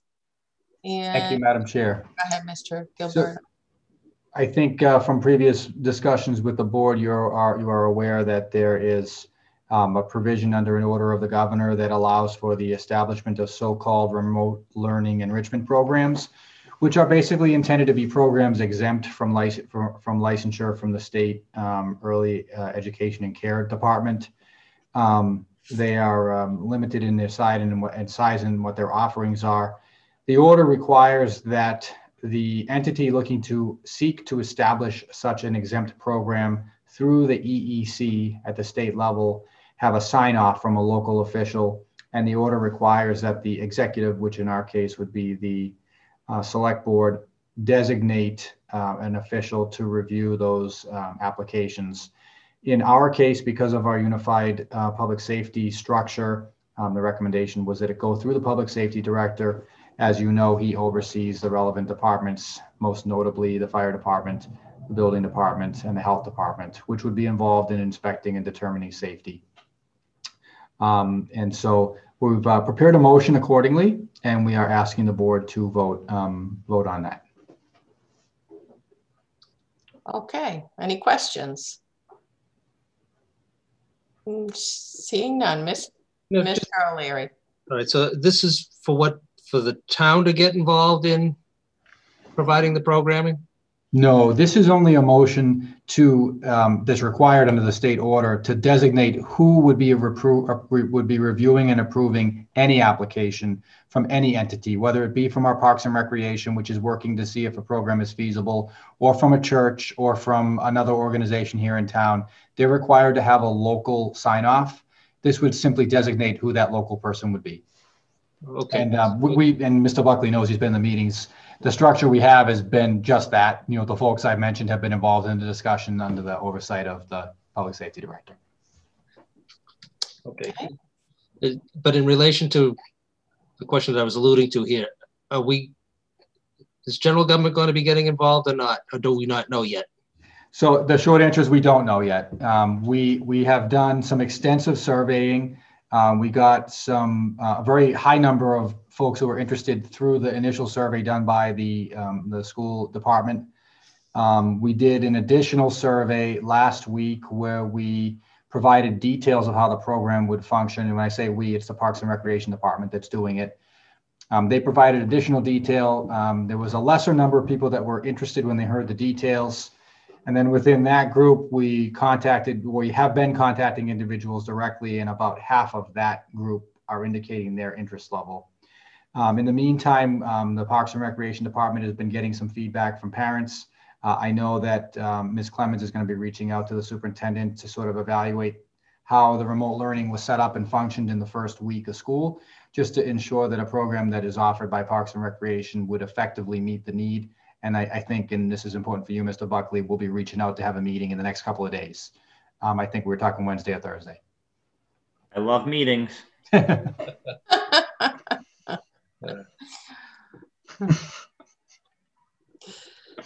All right. We all set? Okay. Anyone else? I have a motion, Mr. Studo? Yes. Madam Chair, I move to designate the Public Safety Director as the municipal approving authority for remote learning enrichment programs. Second. I have a motion by Mr. Studo and a second by Mr. O'Leary. Any further discussion? Seeing none. Mr. O'Leary. Aye. Mr. Wallner. Aye. Mr. Studo. Aye. Mrs. Gonzalez. Aye. And Manu Pelley is aye. Okay. Next order of business is to buy recycled policy, a first reading of a policy, and we'll have Mr. Gilberto take it away for us. Thank you, Madam Chair. Mrs. Gonzalez, myself, and the Public Works Director, the Acting Public Works Director, were approached by Mr. Greenberg, who is joining us this evening on behalf of the Recycling Committee, with regard to a state grant funding program that's available. And in order for the town to become eligible for it, we would need to adopt a buy recycled policy. Just being, candid with, the board, Mrs. Gonzalez, myself, and Mr. Greenberg have had some conversation. I had some apprehension about a couple of drafts of the policy that were set out as templates. And I appreciate Mr. Greenberg, I think within an hour, contacting the state to get approval on the draft policy that you see before you here this evening, which really talks about us taking steps to make attempts to try to secure 30% post-consumer recycled material or greater. And so we have some avenues to try to do that here, but we're not required to do so. But I think it's an important sort of step in the right direction for us to embrace that as a purchasing process and consideration here. Not a requirement. And we've already been sort of pre-approved by the state that they are okay with the draft that you see, which you will see does not include a requirement, but it talks about a goal. With that, Madam Chair, I don't know if there are any questions, but if there are, either myself or Mr. Berg could certainly answer them. Mr. Studo? Oh. Okay. Any questions? What page is that on? Page 118. Of 140, yeah. Yes. We're getting there. Sheesh. Okay. So my only question again to the town administrator is that, from an operational standpoint, it's nice to say some things. And again, there's no requirement, but we are going to try and implement suggestions here to get there, or? Well, I think for this evening, I'm just going to read the policy, and it's our first reading of that. And I think it's just more for informational purposes for the board to start to consider the policy, and then maybe have some reflection on the language, and perhaps, make our own recommendations on revisions to it. So Mr. Gilberto, I'm going to go ahead and just read the policy because we do have a lot of attendees, so we might as well let everyone know what we're talking about. This is a first reading of the Town of North Reading Buy Recycled policy. In recognition of the need to make more efficient use of our natural resources, create markets for the material collected in recycling programs, reduce solid waste volume and disposal costs, and serve as a model for private and public institutions, the municipal entities of the Town of North Reading are committed to purchasing products which are environmentally preferable and or made of recycled materials whenever such products meet quality requirements and are available at reasonable prices and terms. To the extent practicable, the following guidelines are suggested. 1, municipal department, board, commission, committee purchases of printing and writing paper for in-house use or custom printed materials by professional printers, including copier paper, offset paper, forms, stationery, envelopes, notepads, and file folders. The minimum content standards should be no less than 30% post-consumer recycled material. Any decision not to procure recycled content, printing, and writing paper meeting these standards should only be based on a determination that a satisfactory level of competition does not exist, that items are not available within a reasonable time period, or that items fail to meet reasonable performance standards or are only available at an unreasonable price. 2, municipal departments, boards, commissions, committee purchases should make an effort that all contracts for printing include the inclusion of an imprint identifying the recycled content of the paper whenever practicable, along with the recycling symbol. 3, to the extent practicable, each department should implement paper reduction techniques through the use of duplexing, sharing and circulating materials, use of electronic mail, and reuse of discarded paper for draft work, scrap paper, and internal messages. And that's the proposed policy. Mr. O'Leary, I think you had more question on it. Did you have any other questions on it? No, I mean, as you pointed out, this will be a first reading and we'll have other opportunities to opine. I was just looking to have a little more input from the administration as to the practicality of it and really what do we see as the ability to implement a lot of what's being suggested here. Mr. Gilberto. Thank you. I can tell you that I've looked at what's in here, and I don't think that there's anything that's unreasonable. I think we're asking people to think twice when they're making a purchase about considering whether there's a more environmentally friendly alternative without binding ourselves to the requirement to do so. I can tell you there was a reporting requirement that was in here that did greatly concern me because, as you know, we have fairly decentralized purchasing in town, and so the ability to track is not very strong. I think it'd be great to get to that point, but I don't think that I could in good faith say to you that we'd be able to meet that requirement if it were in here. And Mr. Greenberg was able to take that and review that change with, or the revised draft with the approving authority, I believe, and that they signed off on it. So I think that I think it's a great step in the right direction to make sure we're making that consideration here. We do have recycling bins here in the town hall. They're very similar to the bins that we have in the town. They're just a little smaller. We have a large plastic recycling bin as well, which we make available, and this would sort of put this into a consideration on the front end for folks if approved. And I think there's a marked effort too that's been made to try to get to electronic transmission, digital storage of documents and data, and use of electronic transmission of documents, contracts, to sort of reduce the extra printed materials that the town, I guess, disseminates to everybody. So I think we've supported a number of those initiatives, software initiatives, archival initiatives, things like that. So it goes just beyond using recycled copy paper. I think it's just sort of a cultural shift. I believe the administration is already heading in that direction and has been heading in that direction. So it's worthwhile, I think, to implement a policy that reflects where they're heading, and then encourages everyone to do more. Okay, any other discussion for our first reading? All right, so if we could just consider it, Mr. O'Leary. I was just wondering if Mr. Greenberg wanted to offer us some. Yes. Well, you did join us. Welcome, Mr. Greenberg. Thank you very much.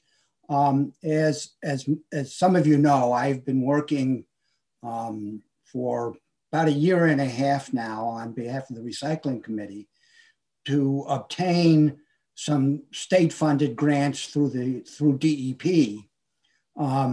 to, I'll use the word, improve our recycling program here in North Reading. And the reason for the recycle policy, other than it being the right thing to do, is that it's a prerequisite for applying for a grant that's called the IQ Kit grant. And that through that grant, the state will fund up to, I think it's $20,000 towards the development and distribution of educational material to our residents. To be frank with you, and Chris Deming and I attended an audit of our recycling stream at the JRM site, Greenworks site in Peabody. We did that last week, where they dumped a truckload from the previous, we did that on Wednesday from the previous Tuesday's collections, and went through it to demonstrate to us that we have, and by weight, we have 38% of contaminants in our recycling bins, which is a completely unacceptable level, and which essentially makes what we're putting in the recycling bins unsaleable on the market. So in order to I'll use the word fix our recycling program, I'm convinced, I know that the residents want to do the right thing, but it's very complicated about learning what needs to go into the bin and what needs not to go into the bin. And actually, the list of the things that are not to go in is much longer than the list of things that are to go in. But we have to reduce our contamination level, and they'll pay for the production and distribution of brochures and flyers and posters to educate the residents so that we can get down to a reasonable level. And this is very important because I'll remind everybody that our contract with JRM is coming up for renewal next June. And this and reducing the level of contamination of our recycling stream will have a significant positive financial impact on that pricing. I can't emphasize that too much. Thank you. Thank you for your work, Mr. Greenberg. Thank you. Mrs. Gonzalez. I just want to thank Mr. Greenberg. He puts a lot of effort and time into this. And I'm very excited about the education part of it. As he knows, we've had that conversation. To me, that's the most important thing, is for people just to be aware. How can they know if we don't tell them? So I'm very excited about this going forward and hope to see it through. Yes, thank you, Mrs. Gonzalez. Mr. O'Leary. It's funny, under old and new business, I was going to bring up something I brought up last spring, which was recycling efforts being expanded for textiles. And this is something that we don't participate in right now, and we should be participating. And I've actually reached out to, and haven't heard back yet, from Bay State Textiles. They have a Massachusetts school program where they actually collect it at the schools and then contribute money back to through the PTOs or back to the school departments. Small amounts of money based upon the tonnage that's contributed. And again, you need to get that out of the waste stream too. So while it's a little bit off topic here in relation to our first reading, and again, I fully embrace increasing our efforts here in this particular area as far as the first reading of this policy. But I think we do need to expand our educational process to the general public. I think we need to expand our recycling program. And I think we should have someone from the administration or even the recycling committee reach out to the Bay State Textiles to get involved here in North Reading to do it. So, Dan, thank you again for your efforts and all that you do, and along with the rest of your committee and coordinating it with the Department of Public Works, and Chris, and the administrator. And again, it's laudable. It's achievable. You know, we can do better, and we should do better. And but I think this recycling of textiles is critical, and I think we should be embracing that too. Just a point of information. The recycling committee is very aware of Bay State and similar programs for textile recycling. Just for your information, I don't think people know this. The Goodwill van that's parked in the parking lot at Home Goods in Reading accepts textiles for recycling. There are sources of or vendors who will take this stuff. So at this point, from the committee's point of view, we have a much higher priority for plastics and similar materials in the recycling stream. We do have our eye on textiles. We also have our eye on organics. There are plenty of vendors out there that, and I think one of them is, I think it's called Black Earth, is out advertising in North Reading for residential participation. Well, I know. I mean, we've actually participated in putting some of our textiles in outside the schools in Reading because they have the bins right outside, the elementary school down at Charles Street. But again, it's an easy program to implement. Ready-made audience here, and again, a willing audience in relation to if you tie it with the PTOs, it helps them raise some funds in order to sustain some enrichment programs within the school department. So it's a win-win. So to me, that's low-hanging fruit that maybe we should be taking a look at too. Well, right now the market isn't there. Yeah, I think COVID comes into that, doesn't it? Right now. No, they're actually taking it. They're actually taking it. Are they taking it now? Okay. No, there are places that'll take it. I'm just saying that it's very difficult to do it on an economically efficient basis because the pricing is so low. Right, but the risk is being assumed by outfits such as Bay State Textile, and they're still participating and still encouraging people to do it. Yeah. Okay. So drawing it back to this policy, and I think that the educational outreach that, I think the purpose of the implementation, as Mr. Greenberg said, was to avail ourselves of the grant funding that from which we can produce, informational, informational brochures and notifications to the public with regard to what's acceptable and what isn't. And some of it's sort of counterintuitive, but we have had presentations during our meetings previously, but it would help to sort of get that,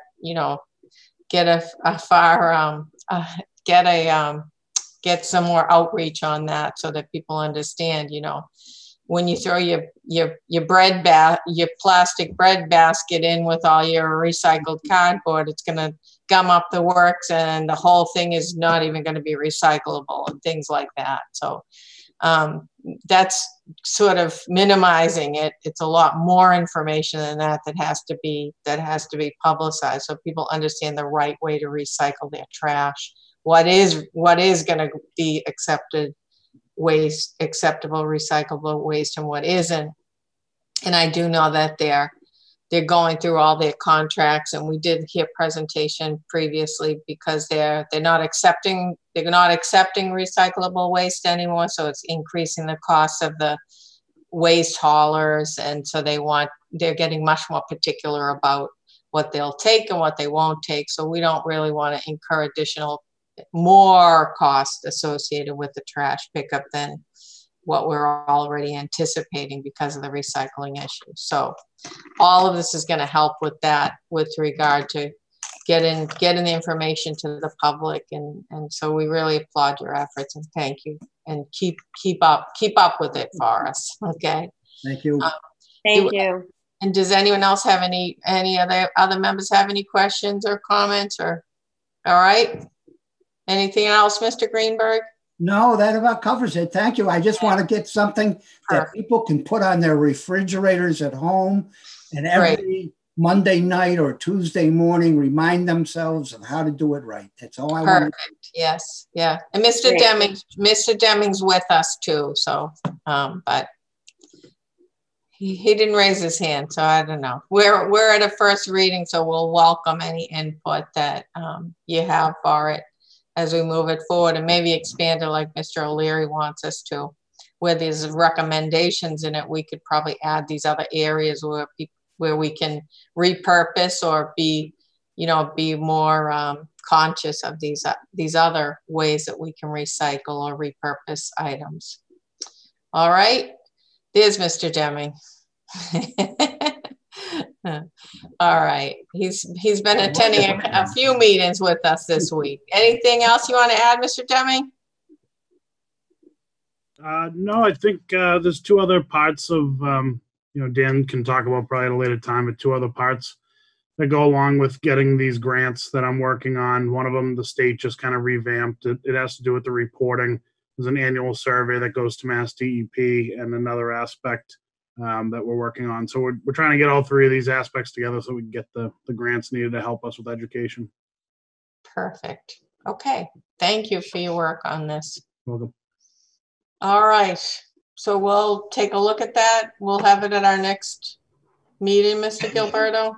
We'll have a second reading, revision, as we like to do, is help add more into it, make your nice one pager into maybe 3 pages. All right, let's move this along. And let me just get back to the agenda. Thank you for the information on that. Thank you all. Take it easy. Our next order of business is to review the status of the senior tax rebate work-off program. Votes may be taken. And Mr. Gilberto. Madam Chair, thank you. Due to the pandemic, the senior rebate program was required to be suspended in March. We've been trying to determine what path forward we might have, what equitable path forward we might have to be able to accommodate the participants, which for this current year, which would be ending at the end of September, was 50 residents participating. But as you know, space has been at a bit of a premium in all of our buildings. So the ability to accommodate folks in the traditional fashion just has not been there. Karen and I, Karen is the coordinator of the program, and we've begun discussions about how we might be able to make something work in a way that is accessible to as many people as possible, but we don't have a definitive plan at this point in time, to be truthful with everybody. That said, we do have participants who had worked hours in the program as it began in October of last year, and were not able to complete the program. So we've consulted with town council, consulted with the assessor, the treasurer, and the finance director. And our recommendation to the board is that the board, for this program year only, which is ending the end of this September and was effectively suspended in March, that we increase the hourly rate for work in the program to the maximum under the state law of minimum wage, $12.75 per hour, so that those who participated in the program would get as large a benefit as possible within the statutory cap of $750 as approved by town meeting per year. And as you know, we increased that amount, I think, a year and a half ago at this point, for 100 hours of work. And we're recommending that rate be increased to the maximum so that folks can take advantage of it. We had some who did quite a bit of work in the short period of time that the program was up and running, some who were approaching, I think, 80 hours. So they were not able to finish, but our thinking is that we would trying to recognize what might be an important benefit for some people right now who are enrolled in the program. and are asking the board to agree where the board sets the hourly rate. And I'd be happy to answer any questions, but the short answer is that we do believe that we we can afford this, and we've identified funding within the context of the fiscal year to do so. Okay, Mrs. Gonzalez. I'm just reading it, and I don't see where it says this year only. Is that? Let me just scroll through just to take a second look at it. Page 119. Thank you. So it should say $12.75 for program year 2019-2020 only. Do you have that? I'll see, that's Article 23. I don't see that. Am I just missing it? It's in the motion too. Sure. So I apologize. It's actually only in the motion. That's only why. In the motion. On page 13 of the. I apologize. Okay. I think in the packet we provided you the previous votes of town meeting on this. If I recall, I'm just scrolling through just to show you what was approved when we made the change. The motion in the earlier part of the packet makes the recommended takes the recommended action. It's on, I think, page 6. I saw it on 13.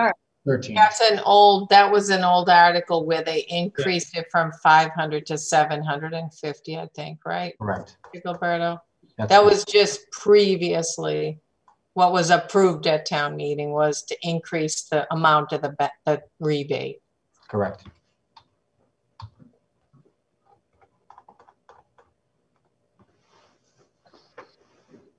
All right, so I should say that we did inquire if by statute we could simply grant the maximum to everybody. And our town council consulted with the Department of Revenue, and they indicated that because it's for hours worked, we're just not able to do that. So we found another approach to try to maximize the benefit for the participants in the program, and would appreciate your support.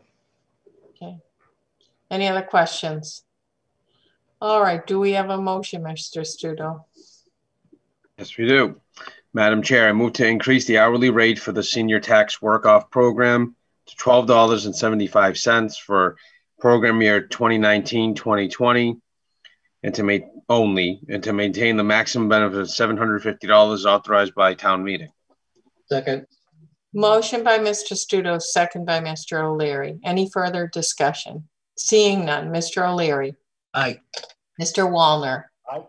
Mr. Studo. Aye. Mrs. Gonzalez. Aye. Manu Pelley is aye. Thank you for working on that, Mr. Gilberto. It's important. I think that you were able to be resourceful with this one too. All right, next order of business is the legal bills, right? Yeah. Yep. Mr. Studo. Madam Chair, I move to approve legal bills for July 2020 in the amount of $14,312.24. General, $5,225.24. Labor, $8,716.50, and 20 Elm, $370.50 for again total of $14,312.24. Second. Motion by Mr. Studo, second by Mr. O'Leary. Any further discussion? Seeing none. Mr. O'Leary. Aye. Mr. Wallner. Aye. Mr. Studo. Aye. Mrs. Gonzalez. Aye. Manu Pelley is aye. Next order of business is the town administrator's report. Mr. Gilberto.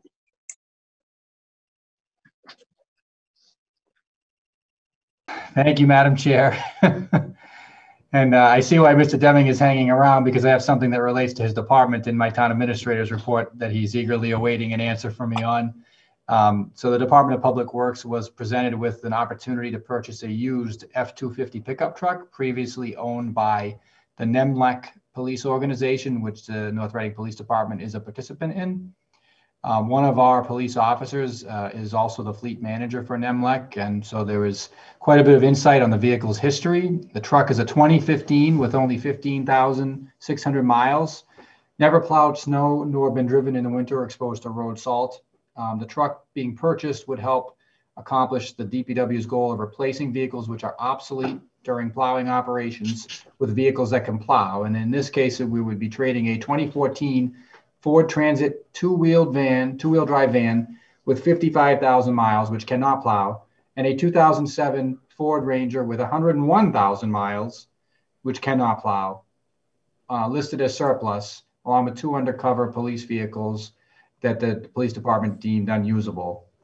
The remaining funds for the purchase are available in the water enterprise, and the truck would primarily be used by water department staff, although it would also participate in snow and ice removal.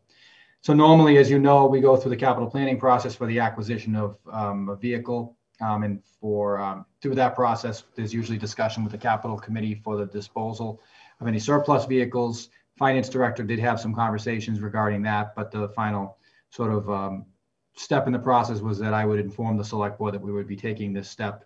And again, since Mr. Deming took over his role first as acting general foreman and then as operations manager, we've really worked to consolidate the fleet to the extent possible and really made a concerted effort to get rid of surplus equipment that really was not being used and to put that to value towards equipment that we feel we can need. This will avoid us needing to purchase what would be probably a $45,000 to $50,000 new vehicle in an upcoming capital plan.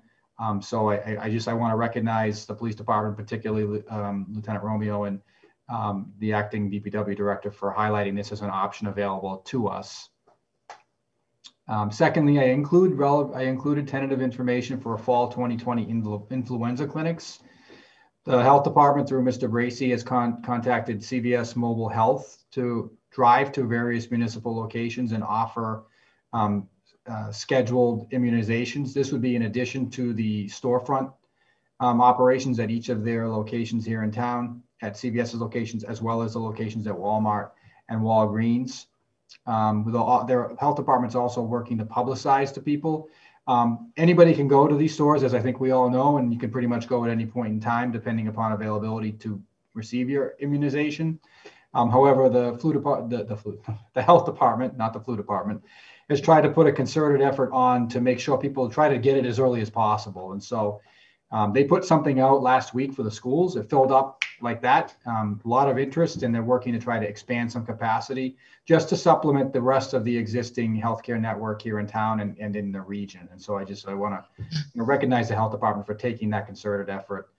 The van will be here at Town Hall on October 2nd and 9th to offer what I think I saw were 30 appointments for immunizations, largely for employees. So another great thing for our workforce. And so I want to recognize Bob Bracey and the health department for trying to just nail every resource down that they can to try to get people immunized. That concludes my report for this evening. Questions for the town administrator? None. All right.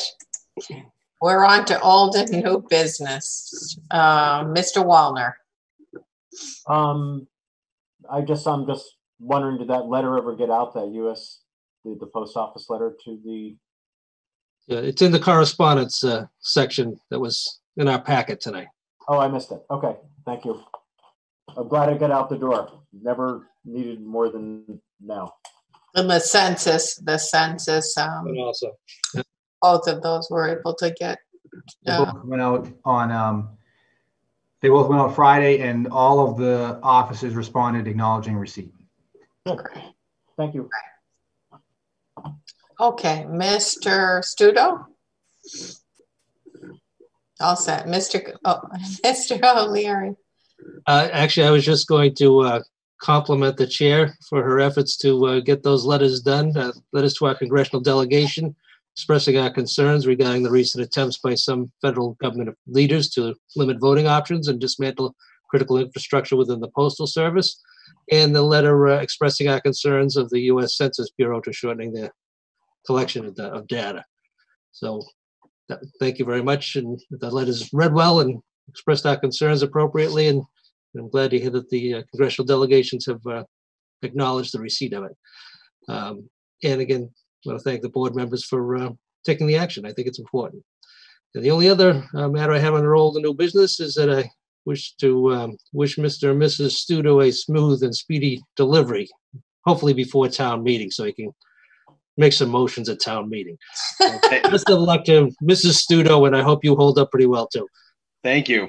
Thank you. I Well, appreciate it. all right. First, I can't take credit for Mr. Wallner's letter. I just did a little editing. And second of all, Mr. Studo, if that kid comes along and you show up at the town meeting, you're going to have bigger issues than just taking care of an infant. I think I got there. I think I have a justifiable reason. Yes. And you know, it's not just trying to avoid, you know, town meeting. Yes. So, but no, I appreciate it. Well, that's an excused absence. On a limb and say you don't have an option. You're yeah. No. I will take, no matter how important the articles would be, if this was even a full town meeting, I would take the wrath of the entire citizenry of North Reading over my wife's. Well, enjoy. Hopefully you'll be sharing some wonderful news with us, and enjoy that. I will know soon. I'm here. I'm waiting for the call. Enjoy that time. And Mr. Wallner, were you all set? I'm all set, thank you. And Mrs. Gonzalez? All set, thank you. And I'm all set too. And do I have a motion to adjourn? Motion to adjourn? Okay. All right, motion to adjourn by Mr. Studo, second by Mr. O'Leary. Mr. O'Leary. Aye. Mr. Wallner. Aye. Mr. Studo. Aye. Mrs. Gonzalez. Aye. Manu Pelley is aye. All right, thank you, folks. Good night. Talk to you soon. Good night, everyone. Peace. Good night, everybody. Night, Jane.